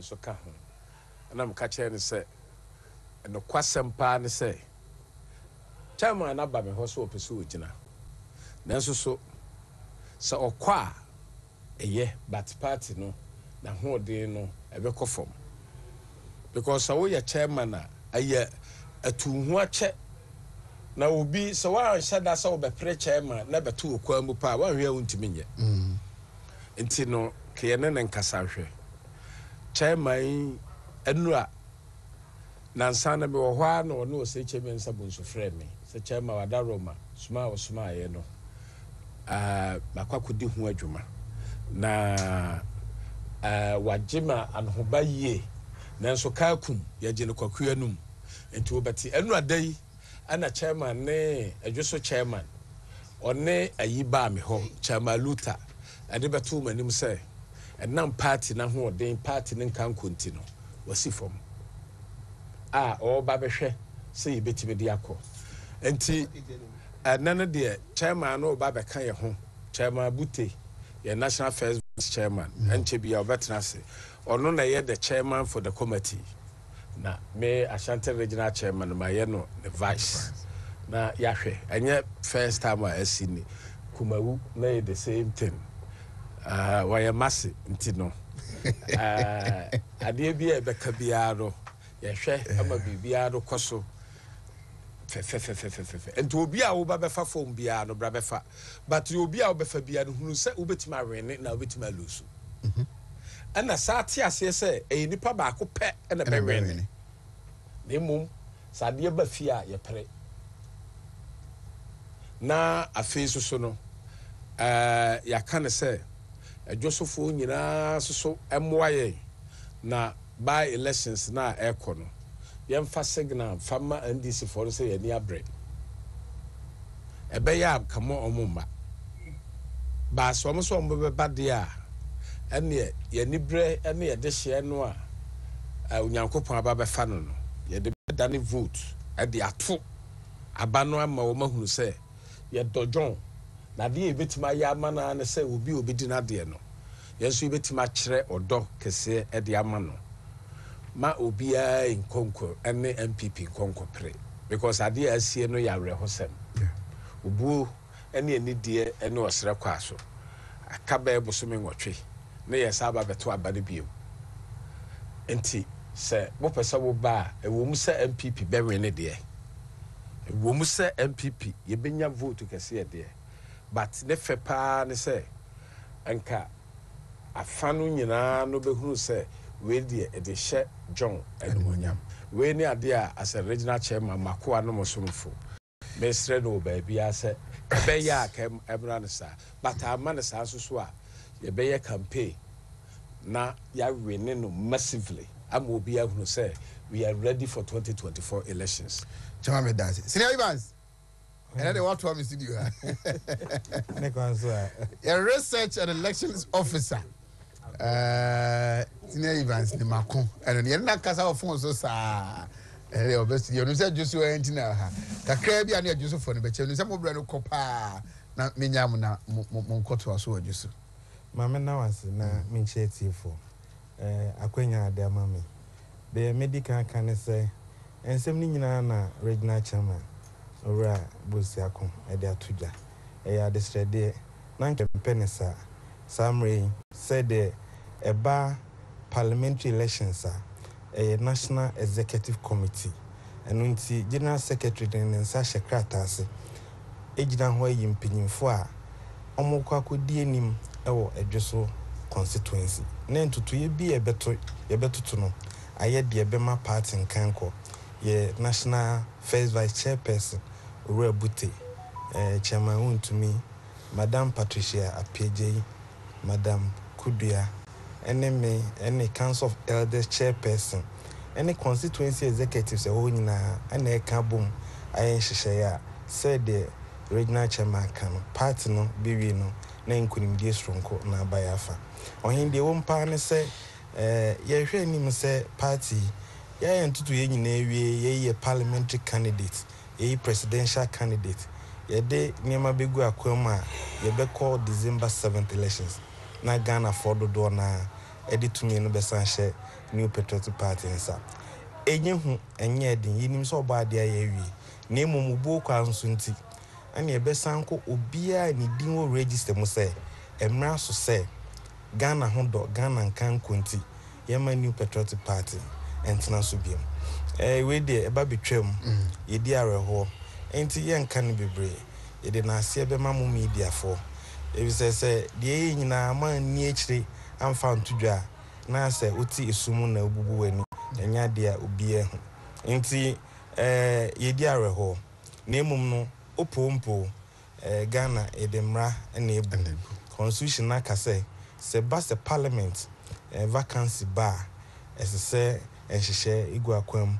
parliament bebo yi si amane na yi si nso ahye data ode ebeye by election nti se ka se arehunu nti yenye bibia nso a na ebekwa koba se new patriotic party yenya de obesi enem ewo edwoso nti na party aye nhyehyɛ ya yese ene ye nomination ya woda near close the DHT bia no ebema maso atina mode ato amafo ni mama medase Chamabute ofa akwaba na wanto men campus oba nka me wo fufu si wo me sheda na me ye ne say submarine that dey akwa edu kuma wuna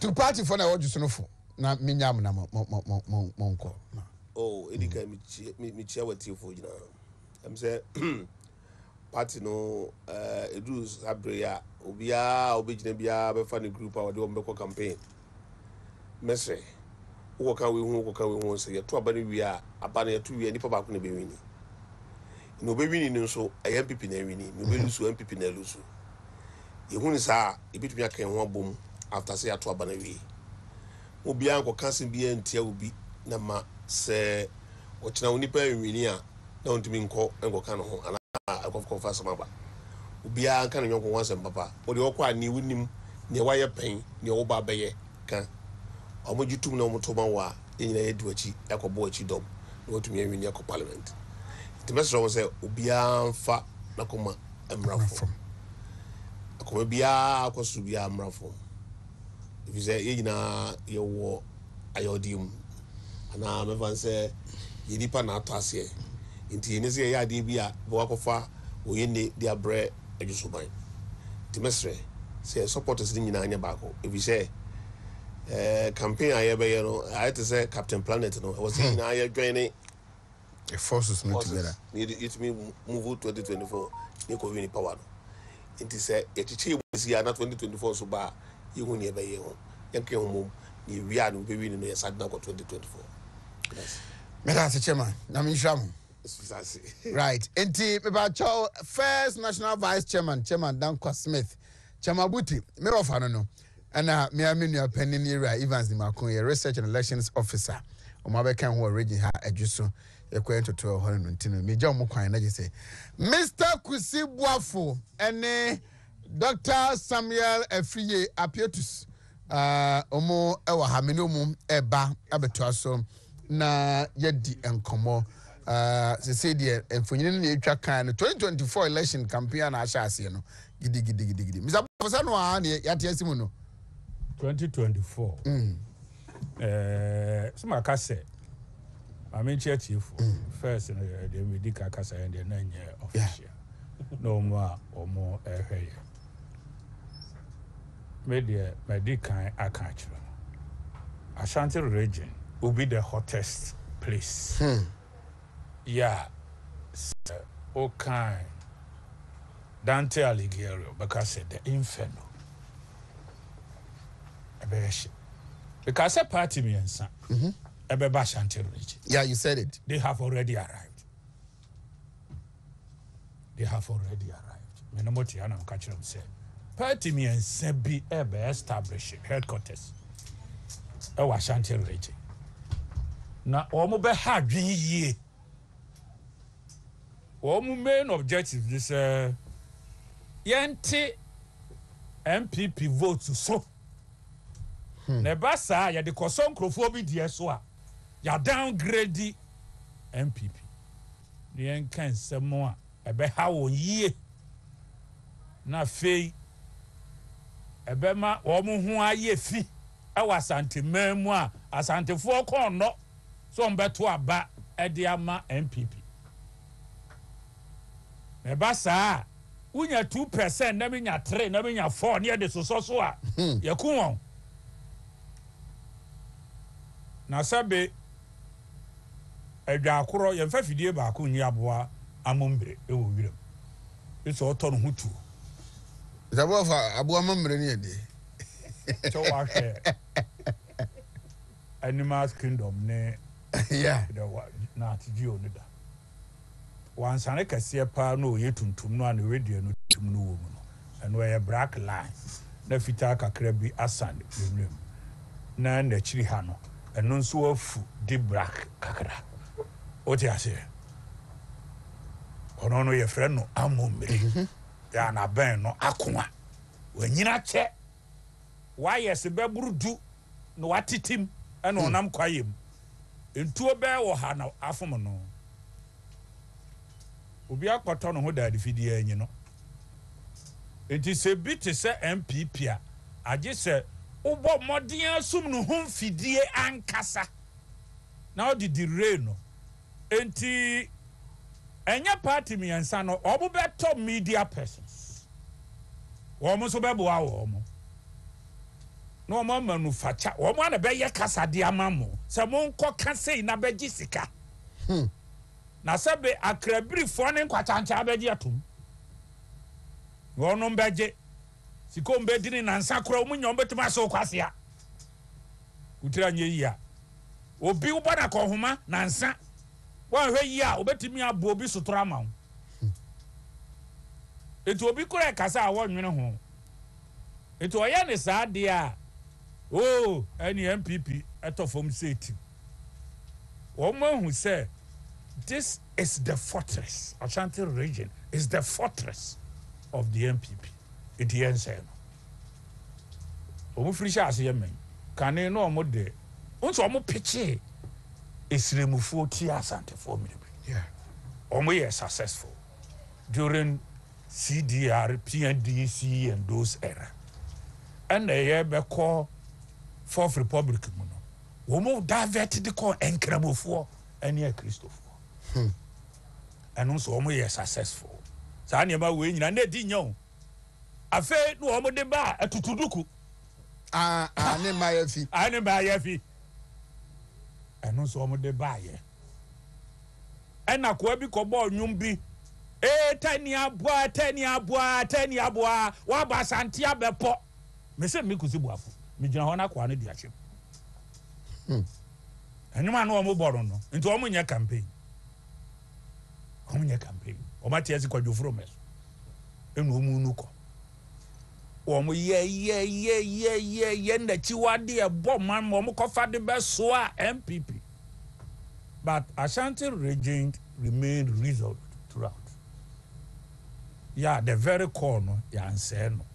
No mo di media houses ahodo e baye etiti bie with several affiliations to tonkrofo ebegumu egrumu wo mo ankasa any CDR fo mo chocho butofo chocho ro ebetena ha enti woni ebeto wa ya yese unsa Ashanti regional minister say yam kosum da fidie bi eduru wa na o makate hwe enye media house obi a na frɛ wo na kasa be kasa wo eso kasa o ye mo obi apa na de obi a na asia no a wo tia no aka betimi atwam ka geti awie dako me ma che Eni be wo geti ano obi a na asia na abetia no ha 2 days na onye mfiri wo de twam ka geti awie ni nyina kan fidie no ho etu hia obi a me ma che o te say o te say eno na nyame na o ye de nyame ase ene ade o ye ne saa wuntimi mfa one day enkro so ka geti ampo no akoye adwuma evengesa media house bi wo ho a main objective e ye fidie no yedi no besum no one ma for national development only for the negative. Opa fakwanya ye ekọ se omu be shoda so obeka ho asem da obi ya tete no atanie ho aboa kwasea unimu nyansa nya nipa na wo sa ne kasa no wo so ye journalist a mercenary journalist ya han no kani wo me han wo mu koye ku no mercenaries ene ya han bi wo kontokwa na wo hwɛ na wo ntimi ntokwa no a yɛ han krɔfoɔ ne yɛ do ɔmakɔ ɛnɛ yɛ han bi edito ne wo kasa hwɛyie yɛ buso asɛm a wobɛtumi kora ka kyerɛ no sɛ minya ho maybe media bi frɛ me na me yɛ meeting oh asɛm na yɛbɛka no ho hia paa na me sɛ ho hia ɛda menya ho no afrɛ me minimum no efidie no wasum ɛbɛpɛ media yi me hwɛ agye aboa kwasea ɛna sɛ be kusie kura wagyi mi ɛwɔ tohwe ya wɔ bɔfam wo ka asɛm so agyampoma tum ti ne esi dan hwɛ dan empoma na ɛdeda mu no ɛnyɛ mframa nko o ɛdagya bɛtɔ mu tumi pie fa ho ɛda akrɔmfoɔ bɛba wotumi pie fa ho nti ne ɛgyigya saa mpoma no nyinaa ɛtutum tetefoɔ koraa yɛ bi nti bebree ka asɛ mpoma krɔmfoɔ nam kwapono no anim ɔba a ɔbɛba no wabutohwe wote aseɛ bebree nso so kane no na ɔmo sɛ yɛ bɔne ɔmo kɔpepɛ maa no wo ne obɛyere na ɔmo twɛ dɛ mu saa ne yɛbɛpo akyewa ne wabutohwe na wɔna wo sɛ yɛsɛ ne ɔmo yɛ saa nti ne ɔbaa no bebree nso bie mpoma no fa hɔ gɔsɛ na kane no wobɛnya bɛrima no wode ne bɛfɛ fie paa na pono anim de n'aba na ɛdɛn nti mpoma ne mmaa bebree nyɛnyɛnyɛnyɛmyɛ ne mi nua maa no bi no ka ho mpoma bi maa bɛ nsia na enyim wɔ mu saa mpoma no nkwalaa yɛ wɔ mu firi mu ne bɛ nsia. So going forward, especially the party communicators should know how to engage some specific media organizations. Certain persons, baby, betena. Woma didim, womo kasem, de ni di nkɔbɔ. Ye ni pa nyina ne no mu di nkɔmɔ. Obi wo hia no na wadaje a chia no natwam. Ene ne ni nkɔmɔ mro 1 minute. Obeha wo. Bi kura wo recordo akɔbɔ. Bebre and womo ayate womo agum sɛ womo yi asantefo ahi sɛ yenye hwe edon womo mɛbɔ. O MPP nyare hwɛ so bigi this and this betimi aye bibia masantemanya woda so ana anso da ye yi a onsan koda no onso da ye foforo ndc obi a wabɛbɔ nnwom so ye di gold kura ye kwan a enya ofe sikadwa kofi so si ye di sikadwa type aye kwan nya ofe no sebe ede biem en wo ede ma wo enti ma na nyi yanwanwa na MPP nso so no mo ma na nyi yanwanwa say people are asking for more ube wiase ne ebusa bibi bebre de firi wo ho a matri munya wo de obetimi no kire se matimi aye we mintimi we say meye uko school na anim ngoma na wo pese o test pa the number of assignments and the questions ya o classmates and the approach you wa bonwa obi an haw oda wada na wutu nkromo enti abonfo ni haw mo amunimu ngoma no opon oda ya ni abom be kire me we yesa wo kire no kura wante ase wo ye ko nuru ba bia na wasan bebom bie hu no na wo so obufuo enso no atobo enti MPP more will be asked. More requests will come. And near my papa, Ombe busa free ye ho. Eti yan kanchira wo mo say, yes, ye hiemre, what say, ye hiemre ne de aye. Let us tell them. Yeah. Say, sa die we, Yesu Kristo kura na sunyafo na ntimi antu yade bi angu. Etwere. Ena ne nkrofo no ba no bebusa no se na da ne yantimi wo se sa yare awe no ya kwankyere oti ase ene de emu adadie ene mpabo ne de eturo no out eti MPP supporters mesra mo ne Ghana fo eniama ni bi wo ho no mo a enam se man no ebinum nya kwan se ni che yenti ye ka akiriche no oba papa oba sabe woni nkwasiafo bebre betu anamon sabe atwempena o musa wonhwe edo benya papa no wo se mepeka mepedan won se de man city no no de wura boutique kwasa ndiri wura drinking spot o and so do wura boutique de wa mo bra no amfa na ankofa ba bia yebo be kwa run about e kura ye ton car ni bi da o no ahuru mobile phone din ahu ka din ahu dan ya efe ene wo ko easily gon kire wo niema se me enkohwehwe niema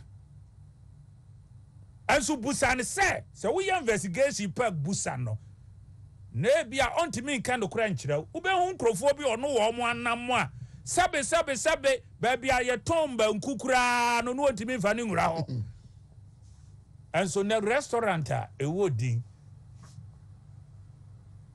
miami ni mu obi a de no wa no kura no menua no mo kontokwa da na no mekoto no sunwa baabi wa frɛ obi a one ne move a o mu kodi pizza o mto buko KFC yenko KFC asena me pa minimum ni sɛ obi asesa ne niema betu agu abonte enti MPP ya bɛyɛ niema mbɔ na ya wo adesoa adeson para ne so yɛ because the ne challenge no oni hwe oka eno we no ba ya wo munya hwe eno wo mu ba ya wo munya hwe waka ne sa akwa o enso buso ono no se wo wabada wo be ye den ontimi kan kire so o se menya hwe so bi nya hwe wo so ye den wo munya hwe wo no a wo so se yensa amamra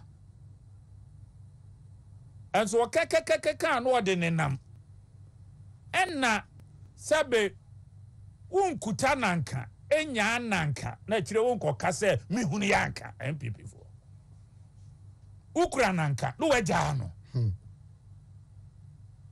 woti ase ukura nanka o se maja no na fe wakotre baabi isu se mihunu yanka eni anu adrobie no hebetuma so ukura MPP na MPP ye free education flyovers, interchanges, STEM education, and Niama Eba, Agenda 111, Niama Warrior, Uka ya MPP ya nane hopo, Niama Munti bida digitalization, reforms wa muhu bida, Kiadane tete kwa, and ne treno ebiba, nankamu tete kwa, akopim da yesu beba.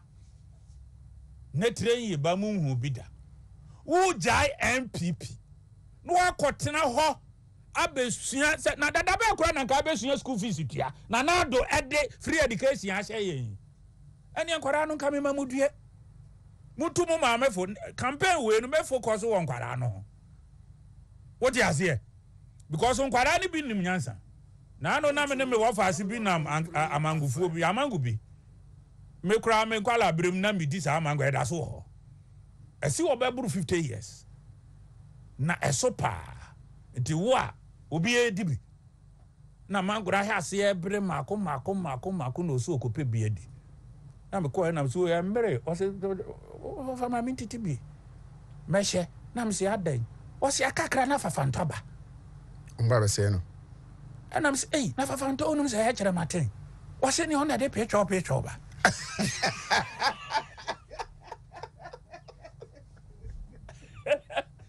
waba na mse ya se bom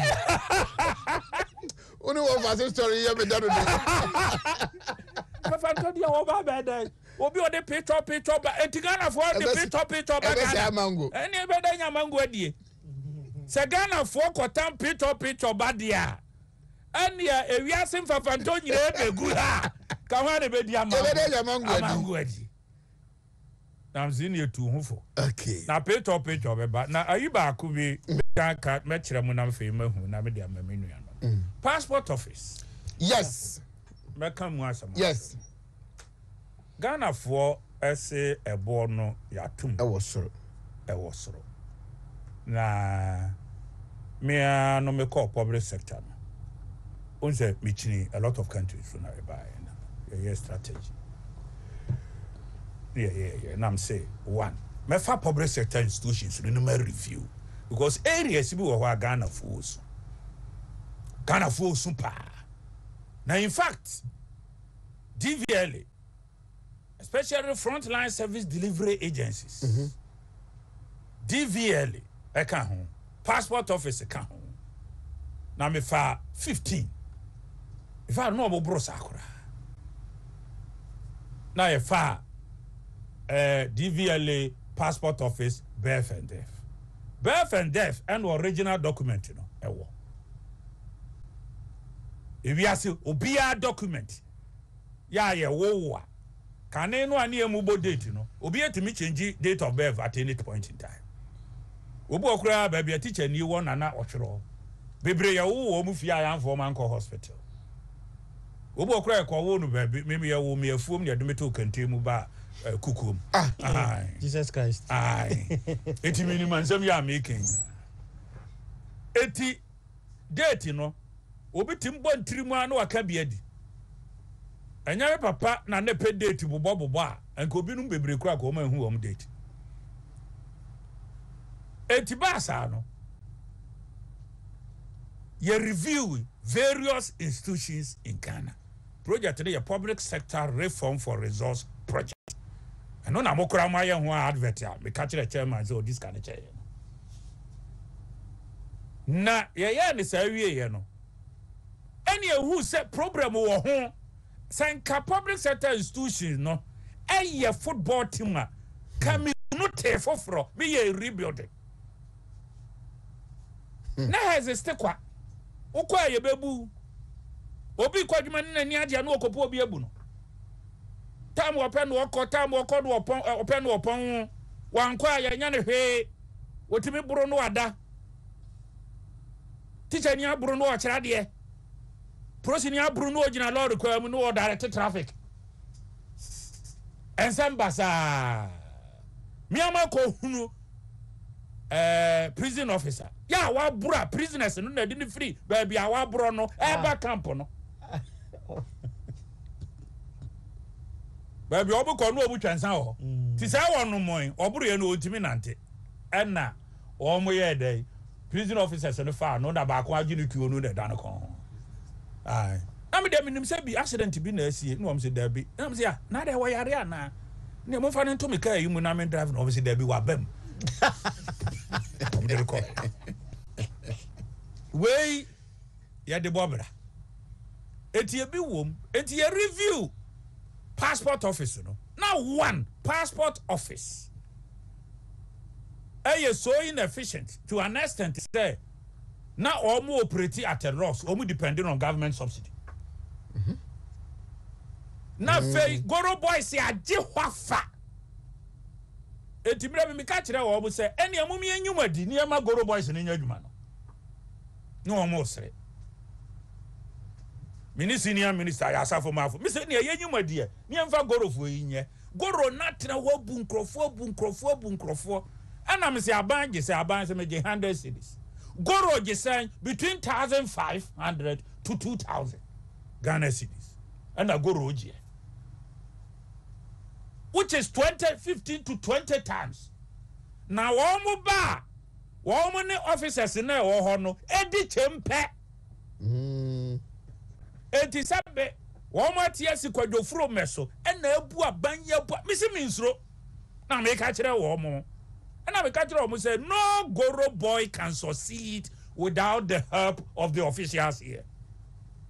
Money woman, they do Chebe.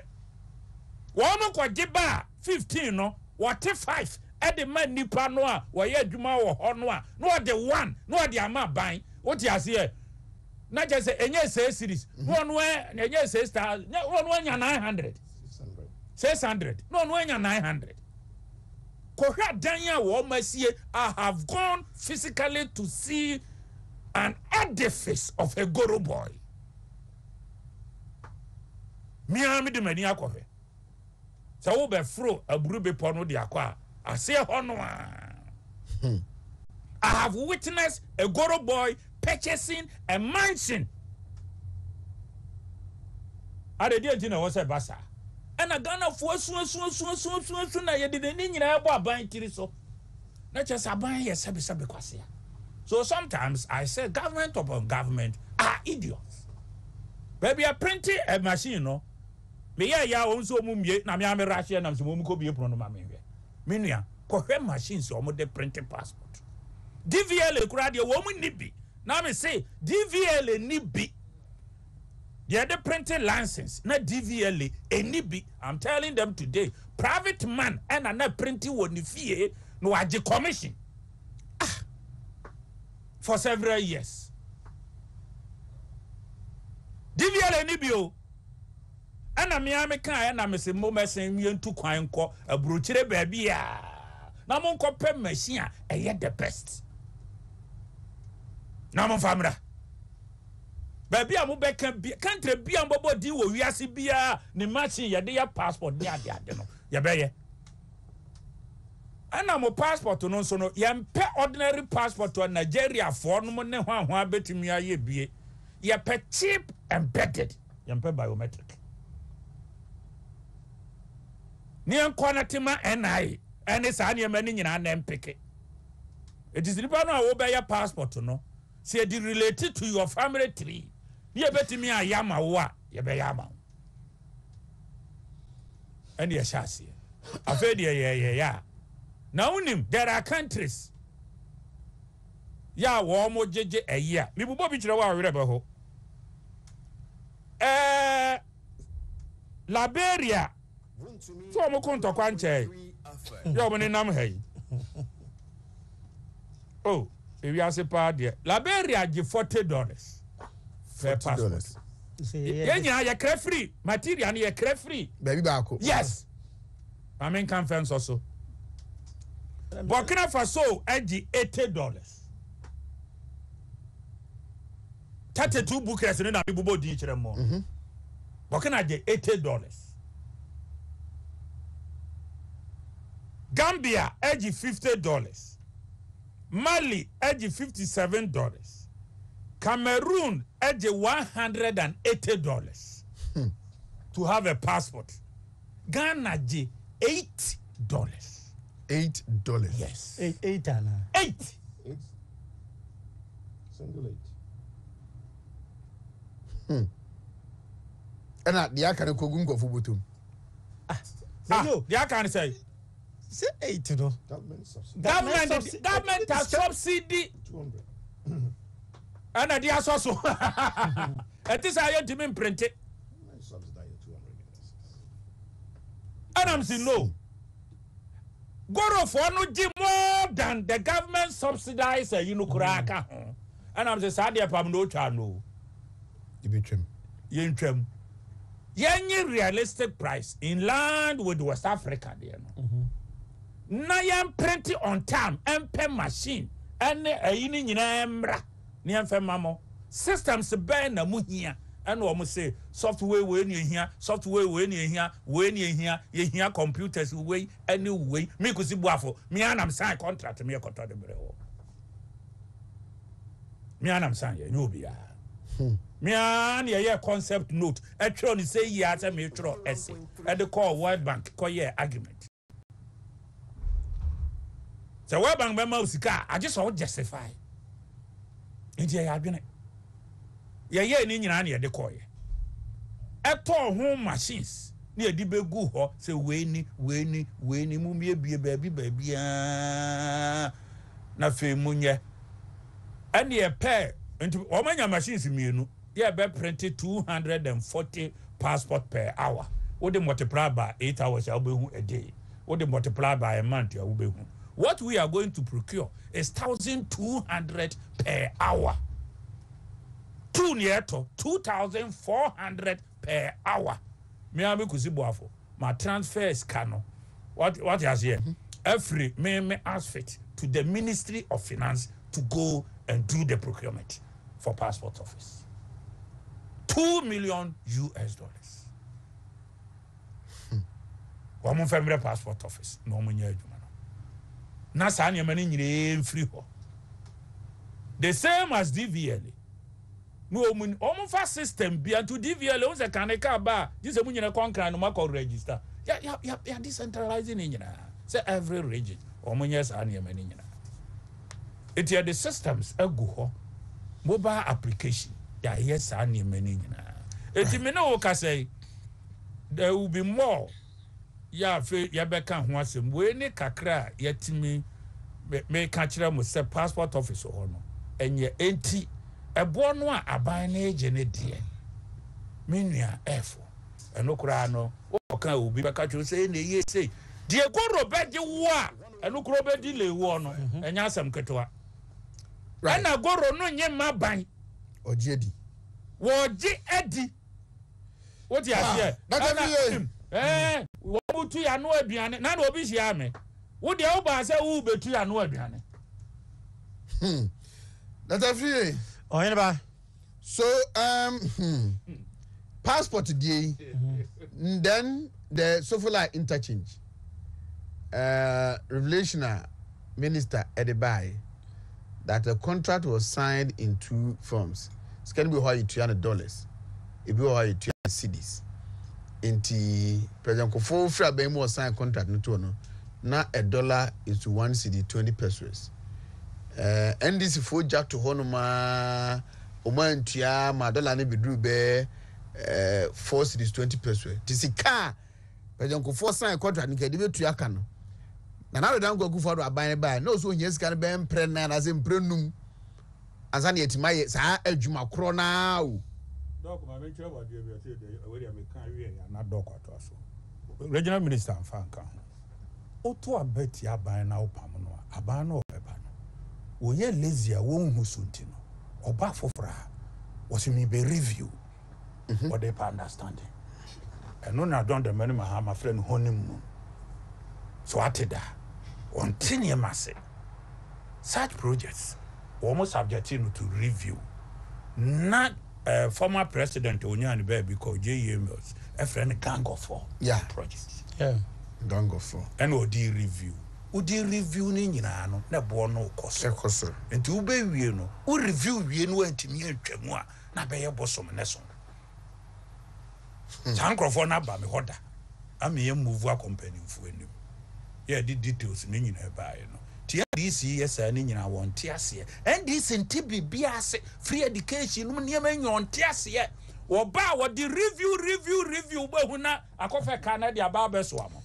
That's a free. Enti mu hwe ye minia. Oh, anybody? My main chat here for I'm saying that and Mr. Kusiba for Mr. Ishak. And then I'm saying Penifua Kasapa, maybe regional minister na or Kasa.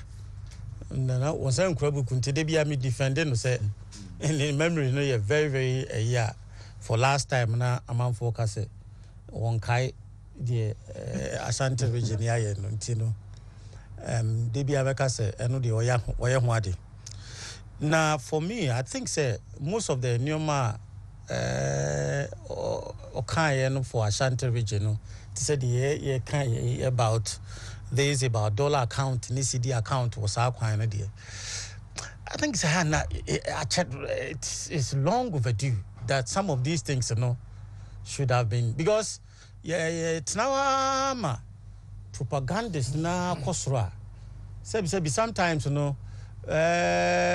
Sunday be and that time na nipa ko tie ni hwan ni nyina no nipa ko so oni he so wo hin ekọ enti sa information a lot of things are was so for line any other project e bia enioma ekọ so me gidi say ya na mpanifo so and lazy with the communication team sebe ya umbetimi abohudero because that is the only gap. Obi beka say MPP nya ade a and me name Mr. Kusibo afo ya adwen about expectations na de wo bobra ne ye busa de ma bebre free ho se wo hene bai wa bobra se ya na ye pia manfo beji ye free ho say ntino mo beji ye free ho ntino ya ma bobra oh me wa na ni nya mo afi na me bebo e ma me bia bo yere me wa ayi na bijira obi be busa say na o sika no ni no me say ma me bi ba me honom na oni me di nkomo nyina na me busa say na ne kokra say oh ne ba school fees na wanya bi na kakra na wo be pe wo me dia so so me busa na kakra na 4800 ba no o medicine Cheche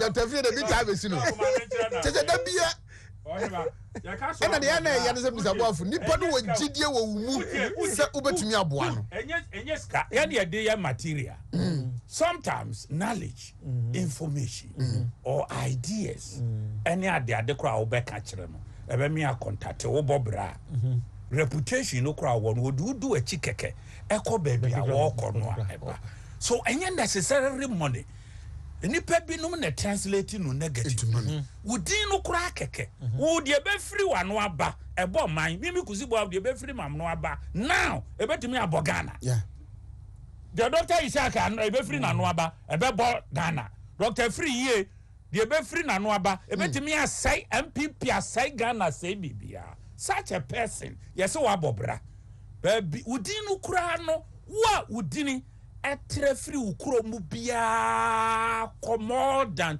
20 towns wabobra wudin se nye efa de papa ho a wabobra wudin kati across Ghana what you say into wabobra even if you don't have money you are still a great man entina de wo beka no ese we ni ye say e be make positive impact e wo me man mu me party mu me nua bi mu ana. That is why we don't speak by heart. Who was the kind of dear? What the tag for acknowledgement? Money is only a signature of acknowledgement. Wait, ya can be a mouth. It's your mom would tell you, no be a major. Get in another say. I don't know about 30,000. 30,000. Semia. But Yana, I wish I can do. I said the MPP, and you know, people are expecting more, and they believe that the MPP government. Yeah, exactly. I know the. Omu measure yana omu farm measure the NDC. They don't measure with the NDC. Obesi obi a o kase bi NPP nya de NPP say ya. Eya one time farm measure because they know say the NDC no measurement no omu ntimi but it is based on obi wo bibi fa ho na wo gidi say obetimi aye mo. Na no na ye beka say empanifo nhwe because minim a lawyer bi a owo voter region so oti no okase sata mani embe che region mu no wo frisoro ho e ba south a wo betimi de be 2 days ba ye chemu na capital akoho no utimi ekọ mu ana say so that time no a teacher and this wo call district wo call regional office na say wo ye na say car tujawa just the next day but now ya chem ubetimi aye bibia wo tamba south ana osaka bi say no ne nkwara ekọ baabi ana omunya accident within 1 hour not 3 ambulance ana epie ho na so man pie ho a kankura no from be free and he is saying say enwoma bi wo ho a ye dwen say eye kwa like this ambulance service abeye yi a obia now no enti people don't see some of these things and you know they think say adina ankasa no was say and that's what I'm saying say they expect more na aban any communicators and liaison not this information no and starting now new your mom for who say this is what like even the kind of saying passport may compare with other countries even Liberia any Ghana and also out from the same are you supply the latest report just on back of 58 or no g $50 and then $8 are buying a subsidized difference and we dream 120 sa dia we ya bay wo do be hu say passport sa goro boys ni ho mu nyina be free mu sia because the system in the machines are Mr. Kusibo okay within the shortest possible time and open in terms why you open in terms and these are and because marketing because open in terms they are ready to pay you give them the option and then you so be boa enti ma amount for make say and yeah would the way would be propaganda untimi mfanya propaganda because I've seen say the NDC for no and I didn't boarding and I didn't boarding. Se unko bi fear would you say the one sebi and one no. Look at the countries West African countries. West African countries. You need the lowest. $8. Obigi 50. And who ni parana would you not buying the difference in us so to match up with a supplier. Country power moji this and machine yet the best for the printing of passport. Young coffee, Namen Tomamo. And this is for me a dark crowd. And came us.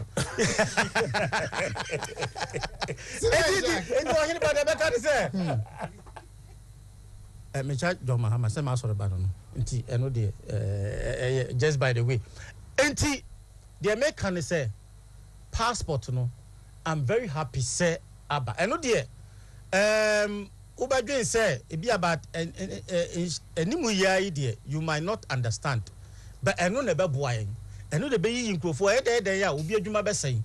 E so e be boa the larger society and as a Ghana never boy because yentimi enko a system at least say Mr. Ishak mo name o mo na ya accounting break even at least who ye bibi kura they also break even there okay ya there at least a cost of all paper ya choba sabi we nyamfa so a so was onfuno de yehye I no need break even yes nti very good and we support that na me gidi say system this software is no mo be ni na no I don't know say Mr. Kwesi Bafo this month no be say mo gidi but so production no be say and I say betimi ama a contem because it's fair. There are two machines are printed 240 for now.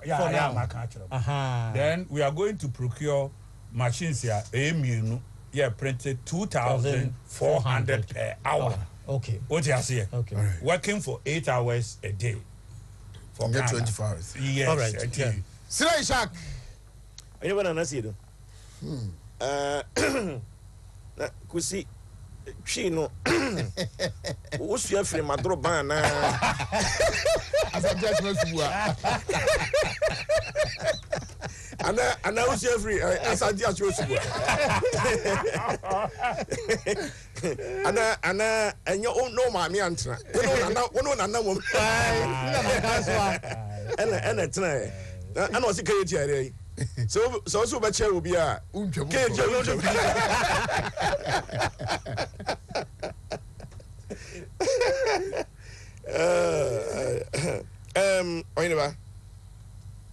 Let me add few things to the passport. Passport no komo na da hosisi ya. Is that kusi bwafo? Yeah, what the political angle. And here what the economic angle. Economic angle no and here kusi bwafo washe.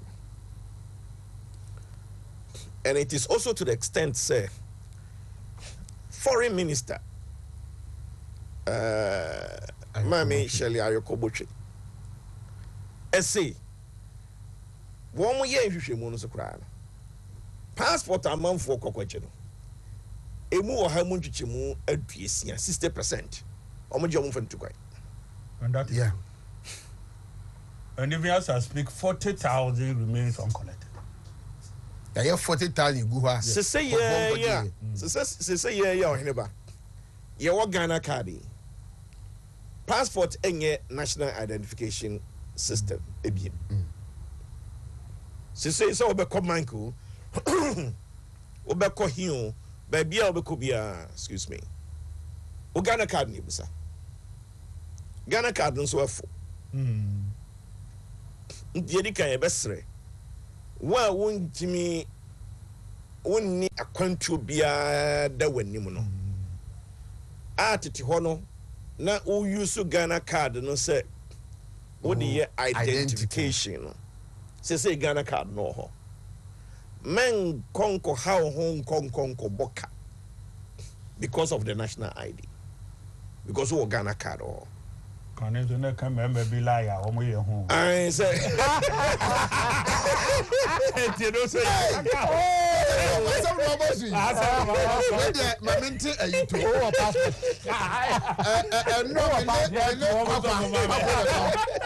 Me no kwakwa na na ye one platform is okore no say a passport ipa ye manko fu ipa de fancy na ya to me and ye carry abandon the person there. That is konko. I don't mean to catch yo. So, enti ye besre. Na mentimi hu time wa project no shase. Because what can you mean na excuse me. I'm coming to the political angle. Yeah. Mentimi hu time wa mo shase. But time mo be wie no. Anytime mo announce new prices no. Yeah, politicians no. Yo how. The timing. Yeah.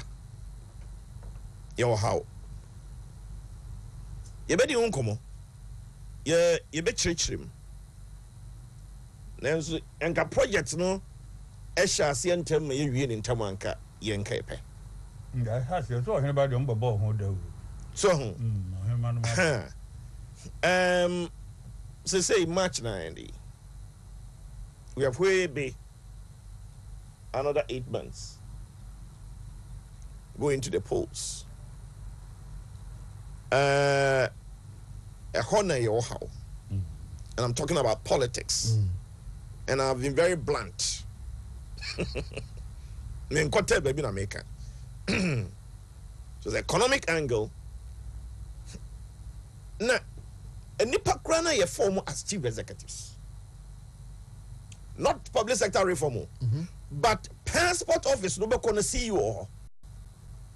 Yeah, I think I'm from directors. I'm from directors, directors of passports. Omunese kimu you mo first. Yeah, because Ghana no, we don't take on a month why the state institutions. Somewhere they will be the first people to be on the chopping board. Nana muti hoya for all these years. When you go about for boys didn't you know. Mumma ni the omplidi. O mine mo gentu no. Doc Jack ma kan unfortunately me review no, a reviewer you hear. Omu nisika because they don't break even. We have to go to the World Bank to raise $32 million to assist these institutions. Wow. Tinipa no ho na anya when we sit here no. Ebia obu ho o benefit. Enti oye ni yia. San kwasam na make me sit down. Me am make. Minim sa kwasam so na make. And I've said this several times. And I use it to praise me and Kasami Yoko Professor Ademensa. The CEOs are back on Fanocheko. CEO for Abako. CEO for Abako. How come under Ademensa, in less than 1 year, Otun for initiative say he'll come Fanoche a buy? How come? Now, officer one task in Yamami Banyansa for Enkwan him fee. Enfan chechemu ne nkomo enkonkoto otumfo anim ana otumfo ye ne se ene me sori ma waka ye ho nkratasam ye ho adwuma ne nyina efa emame na me sori waka minto insam fra me manfo ene adane bebre wo ha kwasi kusi ye boss wawie Yeah. adane bebre ye boss wawie ye de offend saying I have no go one side, near break one side, near boss. Your boss, you are shift to my back, near 7. Yes. So I just say, send your corners to come for not you want. And go bet me at Nawa. Nobody did inefficiencies no. Had it here. All of a sudden, community. And to me, the enemy feel say on my Ghana no. Say, young fat and man for being so anye scapegoater. Obitin officer. Say na ebegu no na so bosumi bia government payroll no where ɔda so yɛtua ne ka we are just yɛtua for your inefficiencies and yɛde tua ka. And that takes me to friend is saying so Controller Accountant General's Department. You digitalize it.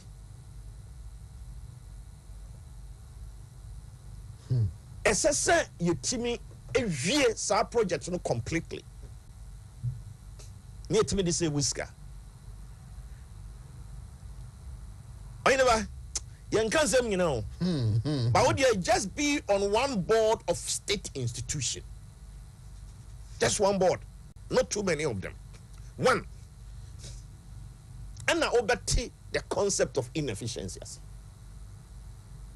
and the concept of ineffectiveness. I say. Yes, so san ni pananso so a ote wona sabim praduasa onim ekwan a befa so a ɛhɔ no betumi apagya ɔnyɛ saa adwuma no so no sɛ obi wɔ ne nkyɛn ɔnam abɔnten na obie n'ano a Nana Akufo-Addo political leader no ana no otwa da paa. Meanwhile one kasa ebi ade otina ye no sɛ nka woyɛ hɔ yie na obi so yɛ hɔ yie obi yɛ hɔ yie obi yɛ yɛne ne yɛ ka bɔ mu ani ɛnyɛ ɔman ne performance yɛno nti yes, we will explain. Me lucky, I'm privileged to be on a platform. All the issues I'm saying, for other issues, is well explained. And just as say the emission levy, any a potential 15% residential VAT on electricity. We would have wished, we the politicians would have wished, say, timetable would have perhaps come to an end by the end of 2023. So Kebianka effective maybe January this year. You have taken off. But anyway, the issue is that, as I said, you're general man so home. Ghana and Kankro no so here. Media said definitely. We na bano. In Nipa womo ekoji passport no edije line. Omo bepe kwanfo for so.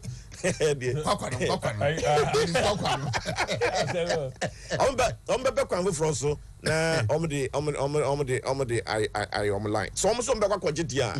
Then in Nikran say aban edisika. Ekoko so mo asene etua 200 Ghana cedis no 200 na yɛde passport no so we apply with 2,000 plus per offering say hour meboa no we apply passport no there won sabeka and then passport no so no upgrade no so we are chip embedded. That is chip embedded. Will be compared to by still on you. The story of NPP, Ashanti region under this government. Here are some Mosemensa and Komono. Sir, last week. Yes. And they want some. Yeah. And make us an answer no phone in. And I can say, they can say. Disappointment and as unfortunate na unni atem. And to be very honest with you, we share any video no ni hun common ye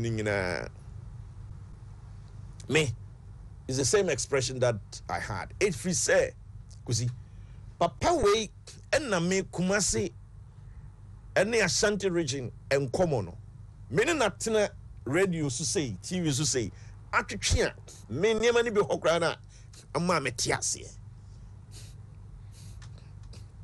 And the media said, Uncle be all call refer to the phone, crano. Papa no, near many good team you could have rattled them. I didn't see any of the MZ this is for two. Video. Well, we're weak point in Wakote. So, if we say, so for line interchange, any contract component, dollar component, ne CD component. And he said the dollar component, you know, NDCD ni review you buy ya, man, wo ya China for one family so mamia. Now one mammy beer. Men kokwana ho. Yenunti a buakwa ubia o ko a year o bibiani. Ah, no more buakwano. No, the 2 hours. Only 2 hours just from Amstead. Edi betwem ebuakwa one money sapase kwan no dia call of friend is saying bibiani ogwa no betwa 2 hours ene MPP buy ye hunu sa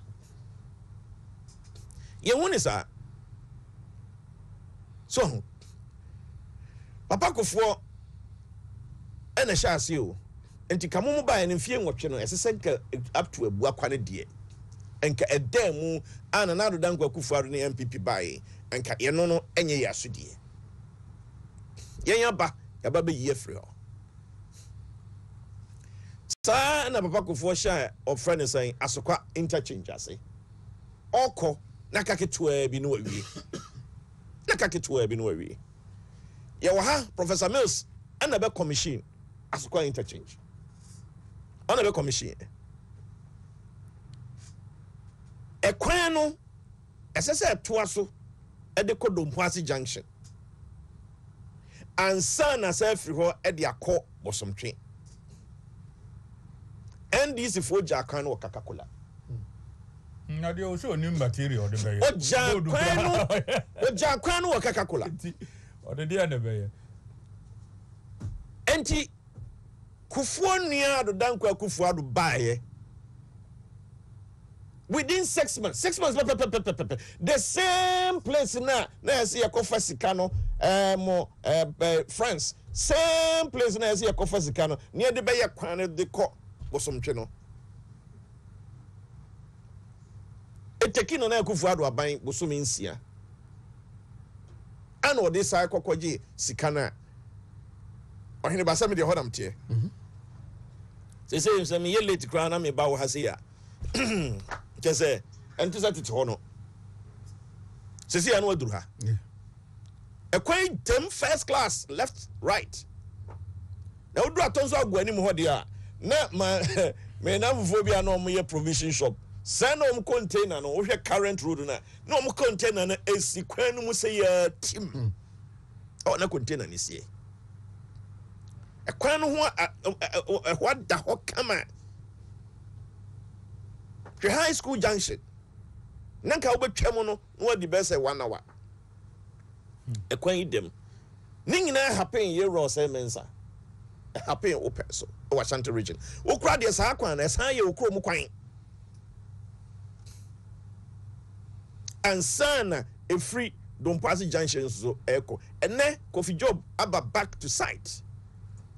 From Abidjan junction Abidjan Kwanta echo osomtwe ojina so gidigidi ya ye no so wodi completely we be by see ye be kwakoto aba December no ne sa kwan no from Krenkre to Krankran edem eye kwan ketwa e Ashanti region no every so obi a person okọ be kwai wotun fa okra akọ aju so che se eye kwan kese pa e Ashanti region ansa na wo Atenga junction na o se o ko Obuase a ye free ase nyina ehun hia se obekwakofa santase na wakokofa Ebenezer ho frozen na makokoben adi traffic so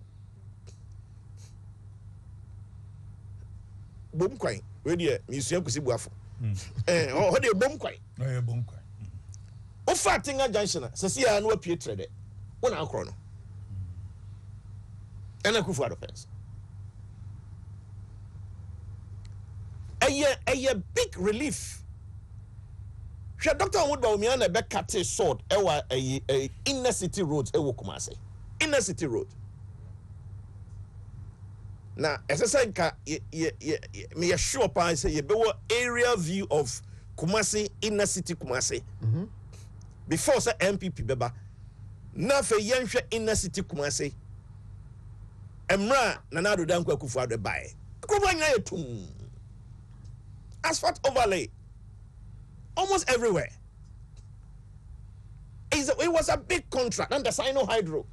And you 100-kilometer inner city. Wontumi nka say yenya hwe ewo Ashanti region sa.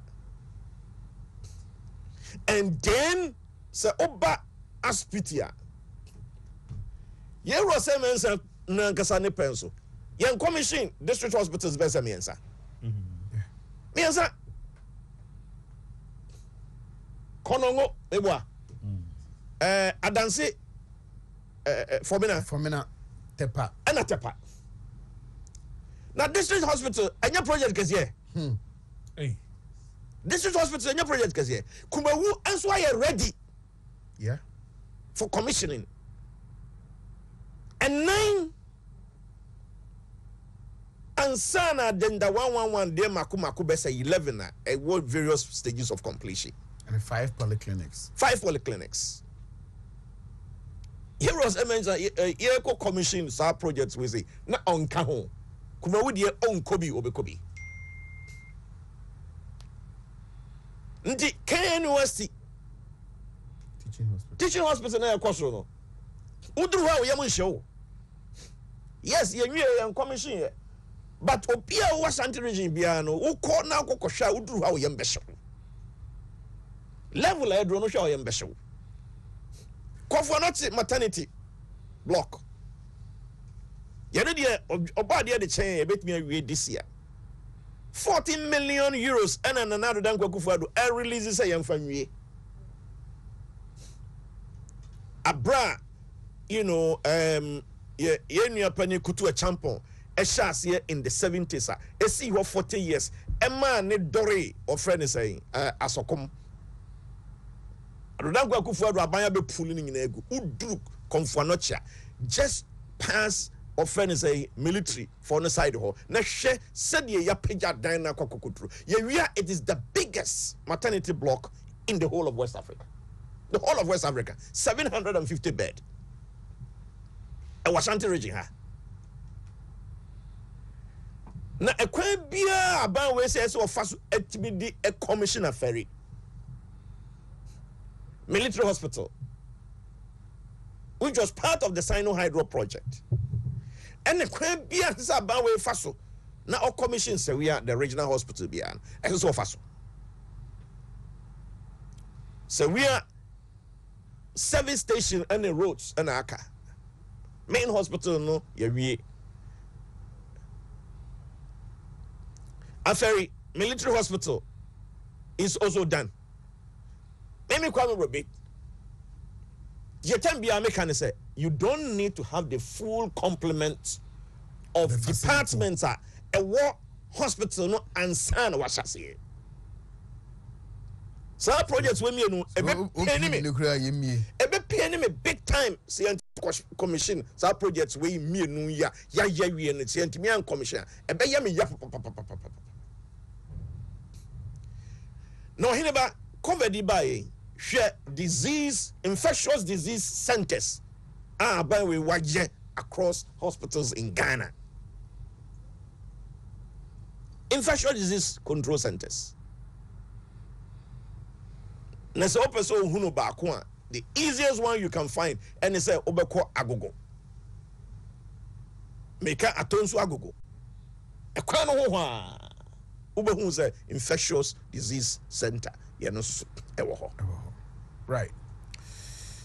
Mr. Kwabri akwan na na Kufuado ba ya. Ehun komo so abebrebe. Ene Kwabri for we see omo complain bi mo. Yeah. If you say mfidie egu asase ne so a ye adwuma. So about there, we are no ho ade wi a. Obi obehia ne bia a friend is Dr. Ishak. So well, we had the highest vote. Well, we had the highest vote in Ashanti region. And then, omo bonwire hini. Emra ayi asenso wache eko ho nansan. Ohun the way osi prezi na nado danko Kufuado aban ewa akwan. Minim se manso adobia manso nkwanta odotobri critical roads no e dia ebi befa ho eme ho nso so adwo ma memfa roads deɛ ma memfa ayi ntwatoɔ bosome frɛ ho siwane bosome frɛ ho ɛwɔ kwan tenten kakra mako mmiɛnsa wo ne asafogye yi ahyia yɛtena ase a yɛ working ne nyinaa wieɛ no na yɛ 40 kilometers 3 major roads are concerned power be connected towns and villages bebrebe saban we ye critical roads a boso me frɛ ho ene de ɛsɛ me kabi ma wo mo so de ne ka kwabre ene manso ɛde no ɔne ba boso me frɛ ho ne betimi ato aba wo ho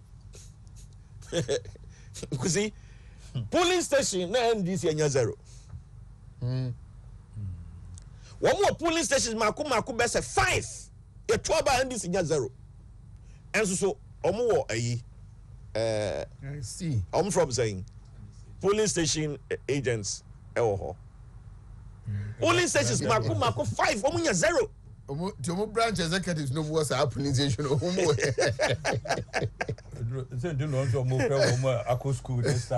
what you say now you can understand NDC strategy you know can be in Ashanti region development ni of fairness areas mensan sem nyina abam ya wa there be na otwemi no me ni Kofi Adams and the co program kuzinya enkan yo Kumasi enti apart from say ohine ba na o say o targeted best constituencies be 5 and 7 no in terms of parliamentary seats because margin say they win here enye kese no independent ni be flow so apart from that strategy no any said ye almost ejije afafranto any chada we ka afafranto ade am kan any picture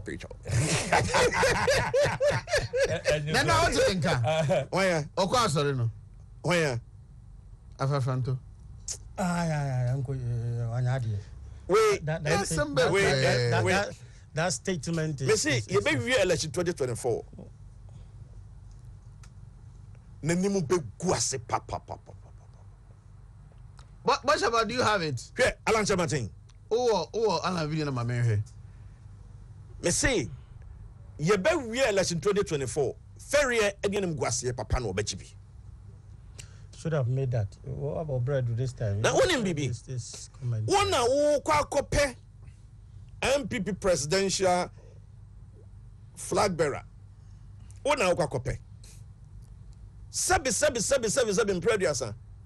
And near ma, we no Ministry of Trade and Industry. Says how the ball was for him. Eke na amanfo atimi gina so hunu se what potuma e do kopɛ flag bearer dia ye de no mawa betimi be di president of Ghana wo opie wantimi anka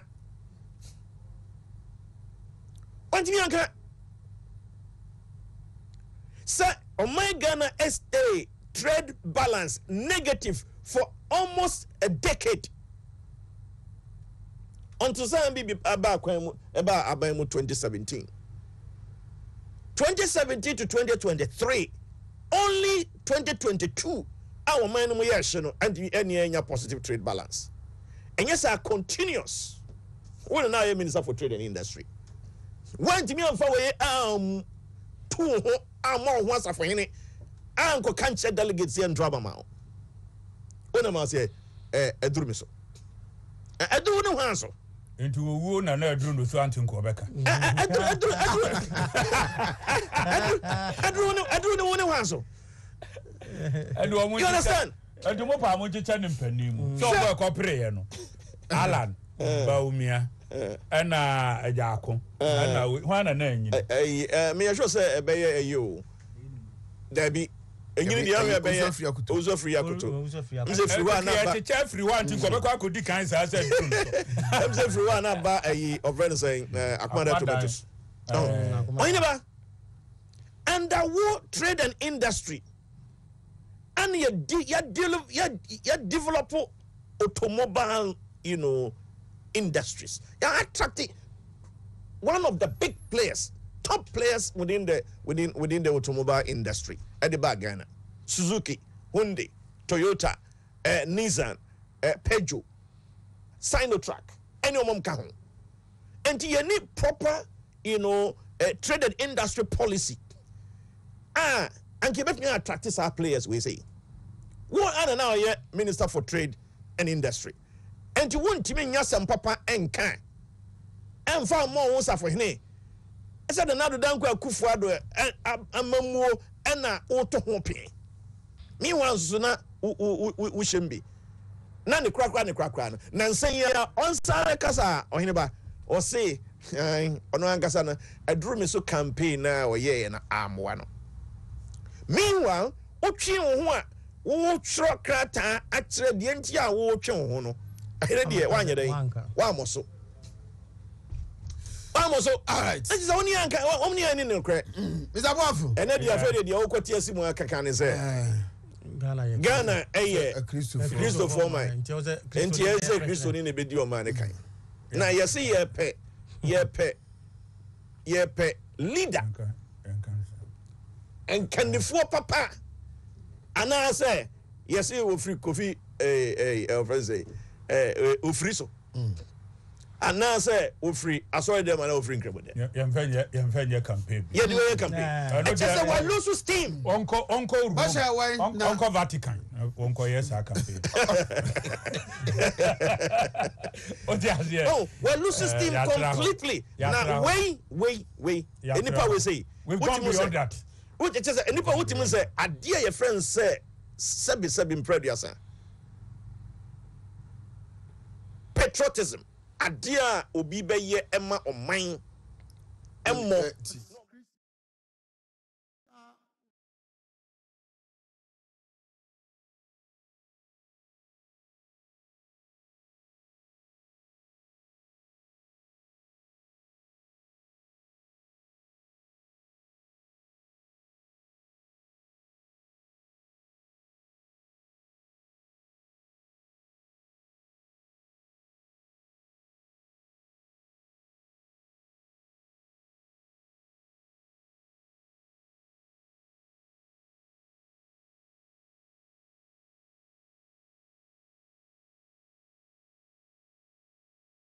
Plane. Na the pilot now or the airplane in them o free and cry Echo United Arab Emirates no okaso busy form if he's a pilot no for your Hindu and I saw a cramoni America say politics ajin fin pa politics in your well and a woo and sunny akenkan Tina, we catch them people ni bia. And near my ye, and when there was a bohun, they will be detractors. Crophobia or why ya high or more. So, Mumetri try your name. And now, Mumma, ye knew son take a word, ye tear home, and then some more ye becca. Ubu why a bonapa, or bow or no bejechi and walk on toka. Ghana, Ubi becca. And you say Christopher, and you say young Christopher Derby. One thing, dear Bakwami, who vice president, who say, or Katia Cross. That is one thing I like about him. Be pepper. Dear Babwa Ghana pa, and say, Obu bet me a call a Christopher them no acceptable. No rank for them no acceptable. Or don't they bet me a good leader, Magana? Yeah. Need your division, Beba. Yeah. Vice president is acceptable in all these communities. When I'm on the answer, so some so round walk sorry there. No, I'm on Boniface Sadiq do it. And just some way, okay, Boniface Sadiq. Obesan, we do a job as I found here, or your picture, you guys sign you. Obetutango, as I am one. Nana, so vice president, you know, MPB, ya didn't corner.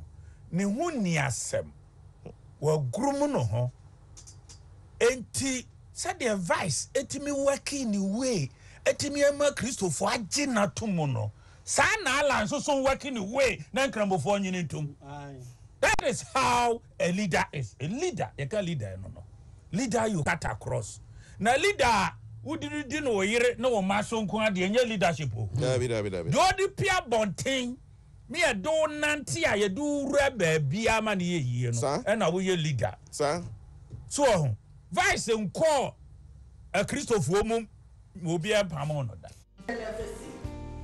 ofuo mum ye empamo no da na oman a ene wiase no nso so a ye chekere no the two powerful blocks in terms of wealth move to the Arab world. And that of the world you know honest keko enti yakura ye penny here ye nyu obi a wo be connect the two no dia maye no enke ne nyame ase yes nyame na ye na djuma exactly nyame na ye na djuma so it is not by nothing and it say wo si ye ma Kristo ni na emre alan waba. How do you meet the Sheikh of Oman? As who? Obeda akoko. Na just Oman no kra akọ ayi abana ye. Mame fa wantwam. Oman no kra na wo yes campaign wo mu no. Wo yes campaign we say no. Sebi president. Em say we study Oman study Oman city. Dabe. Hwe kwasanti achema gogo. Me, former Ashanti Regional Nasara Coordinator. Nana Kweko Sapon, a born Jesiri Town, a hene. All Kokodasye, we invite him, my men in the koi. Na, mi koni fia me ban. Na, womo Masalachi. Masalachi a war Zongo Hono, Jesiri Town Hono. Sensi amino, na yes. A nipana was yes, and a friend or him from home. Wahine frempo aye mosque no fe e dey at Muslim community na wahine frempo for your Methodist ni na be poso mo am ho si asonda de che ye sa me nia pa no me nia pa no na so di kaka me nia pa so yeah wahine frempo Christoni was si kremofo asori dan e dey ache sana basante mampon be poso a min nua pani ala jamponsa ni nana e fe no saki wono na Methodist church na nkasa no wode ba kromo ho tintim no kese pa ena ne nana sorry dan anwene nse si asori dan ne kama ayemu bibia ede ama na gusima me fa we ntwato Oko Dubai ena womo epese mo ye se womo ye no so hold on no mo ko Google Google ni din no na sorry dan na wo ye no be possible na a pop up omo musa ne hwe ena ho papa omo process ni bibia se wo nsa so ena o man Ghana e se ewiase ye den hwehwe o said the identity no o ye no ha no aye no ha o ko Mauritania o mun si ne form mosque akase o ko Islamic school o mosque ne si no o twam a ono a ko be poso enso de si ho enso wa ye ono ne nkramodie na wie no wo san bo wura Kristo na ye fa nyamso na ye no so akokkoye Ghana so wan tie psyche we ase na wo ye campaign say you are lanchamatin ya ye ni atem na enso so echese ohene mame fa kwan so na mencha Gladys ne Fred omwotema ye ardent viewers mo na Reverend Kwashi CAC International yo Cape Coast no a o kumasi awan ko chia no ohene ba se what is our religion ne sa tribe ne be ye unioma wow and I was he looks too frustrated. Yeah. You will be I said there been Nyankopon so cross person wan kasa would destroy yourself sa no ye wo abusua bi ni mu a se bi kremuni nim abusua bi ni mu a other tribes nim mi say kremuni bom enti wo be dia asem na okeka no Unyai, high quan. So why this?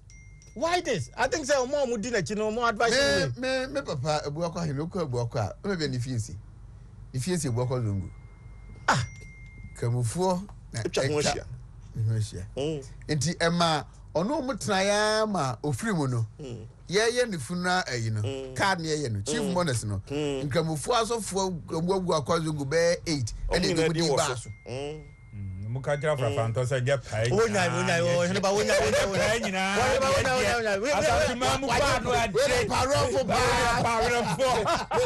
ne nipa no Joseph Amwa meni ni shia Amwa Love Enterprise ai osi kusi buafo o meka samwa osi ala chamaten eye gold digger oba o ware wa o on what they say nani say ebesiana ye sorry chana pa ye besa ba ne aba me to so na me aduma azante aduma na de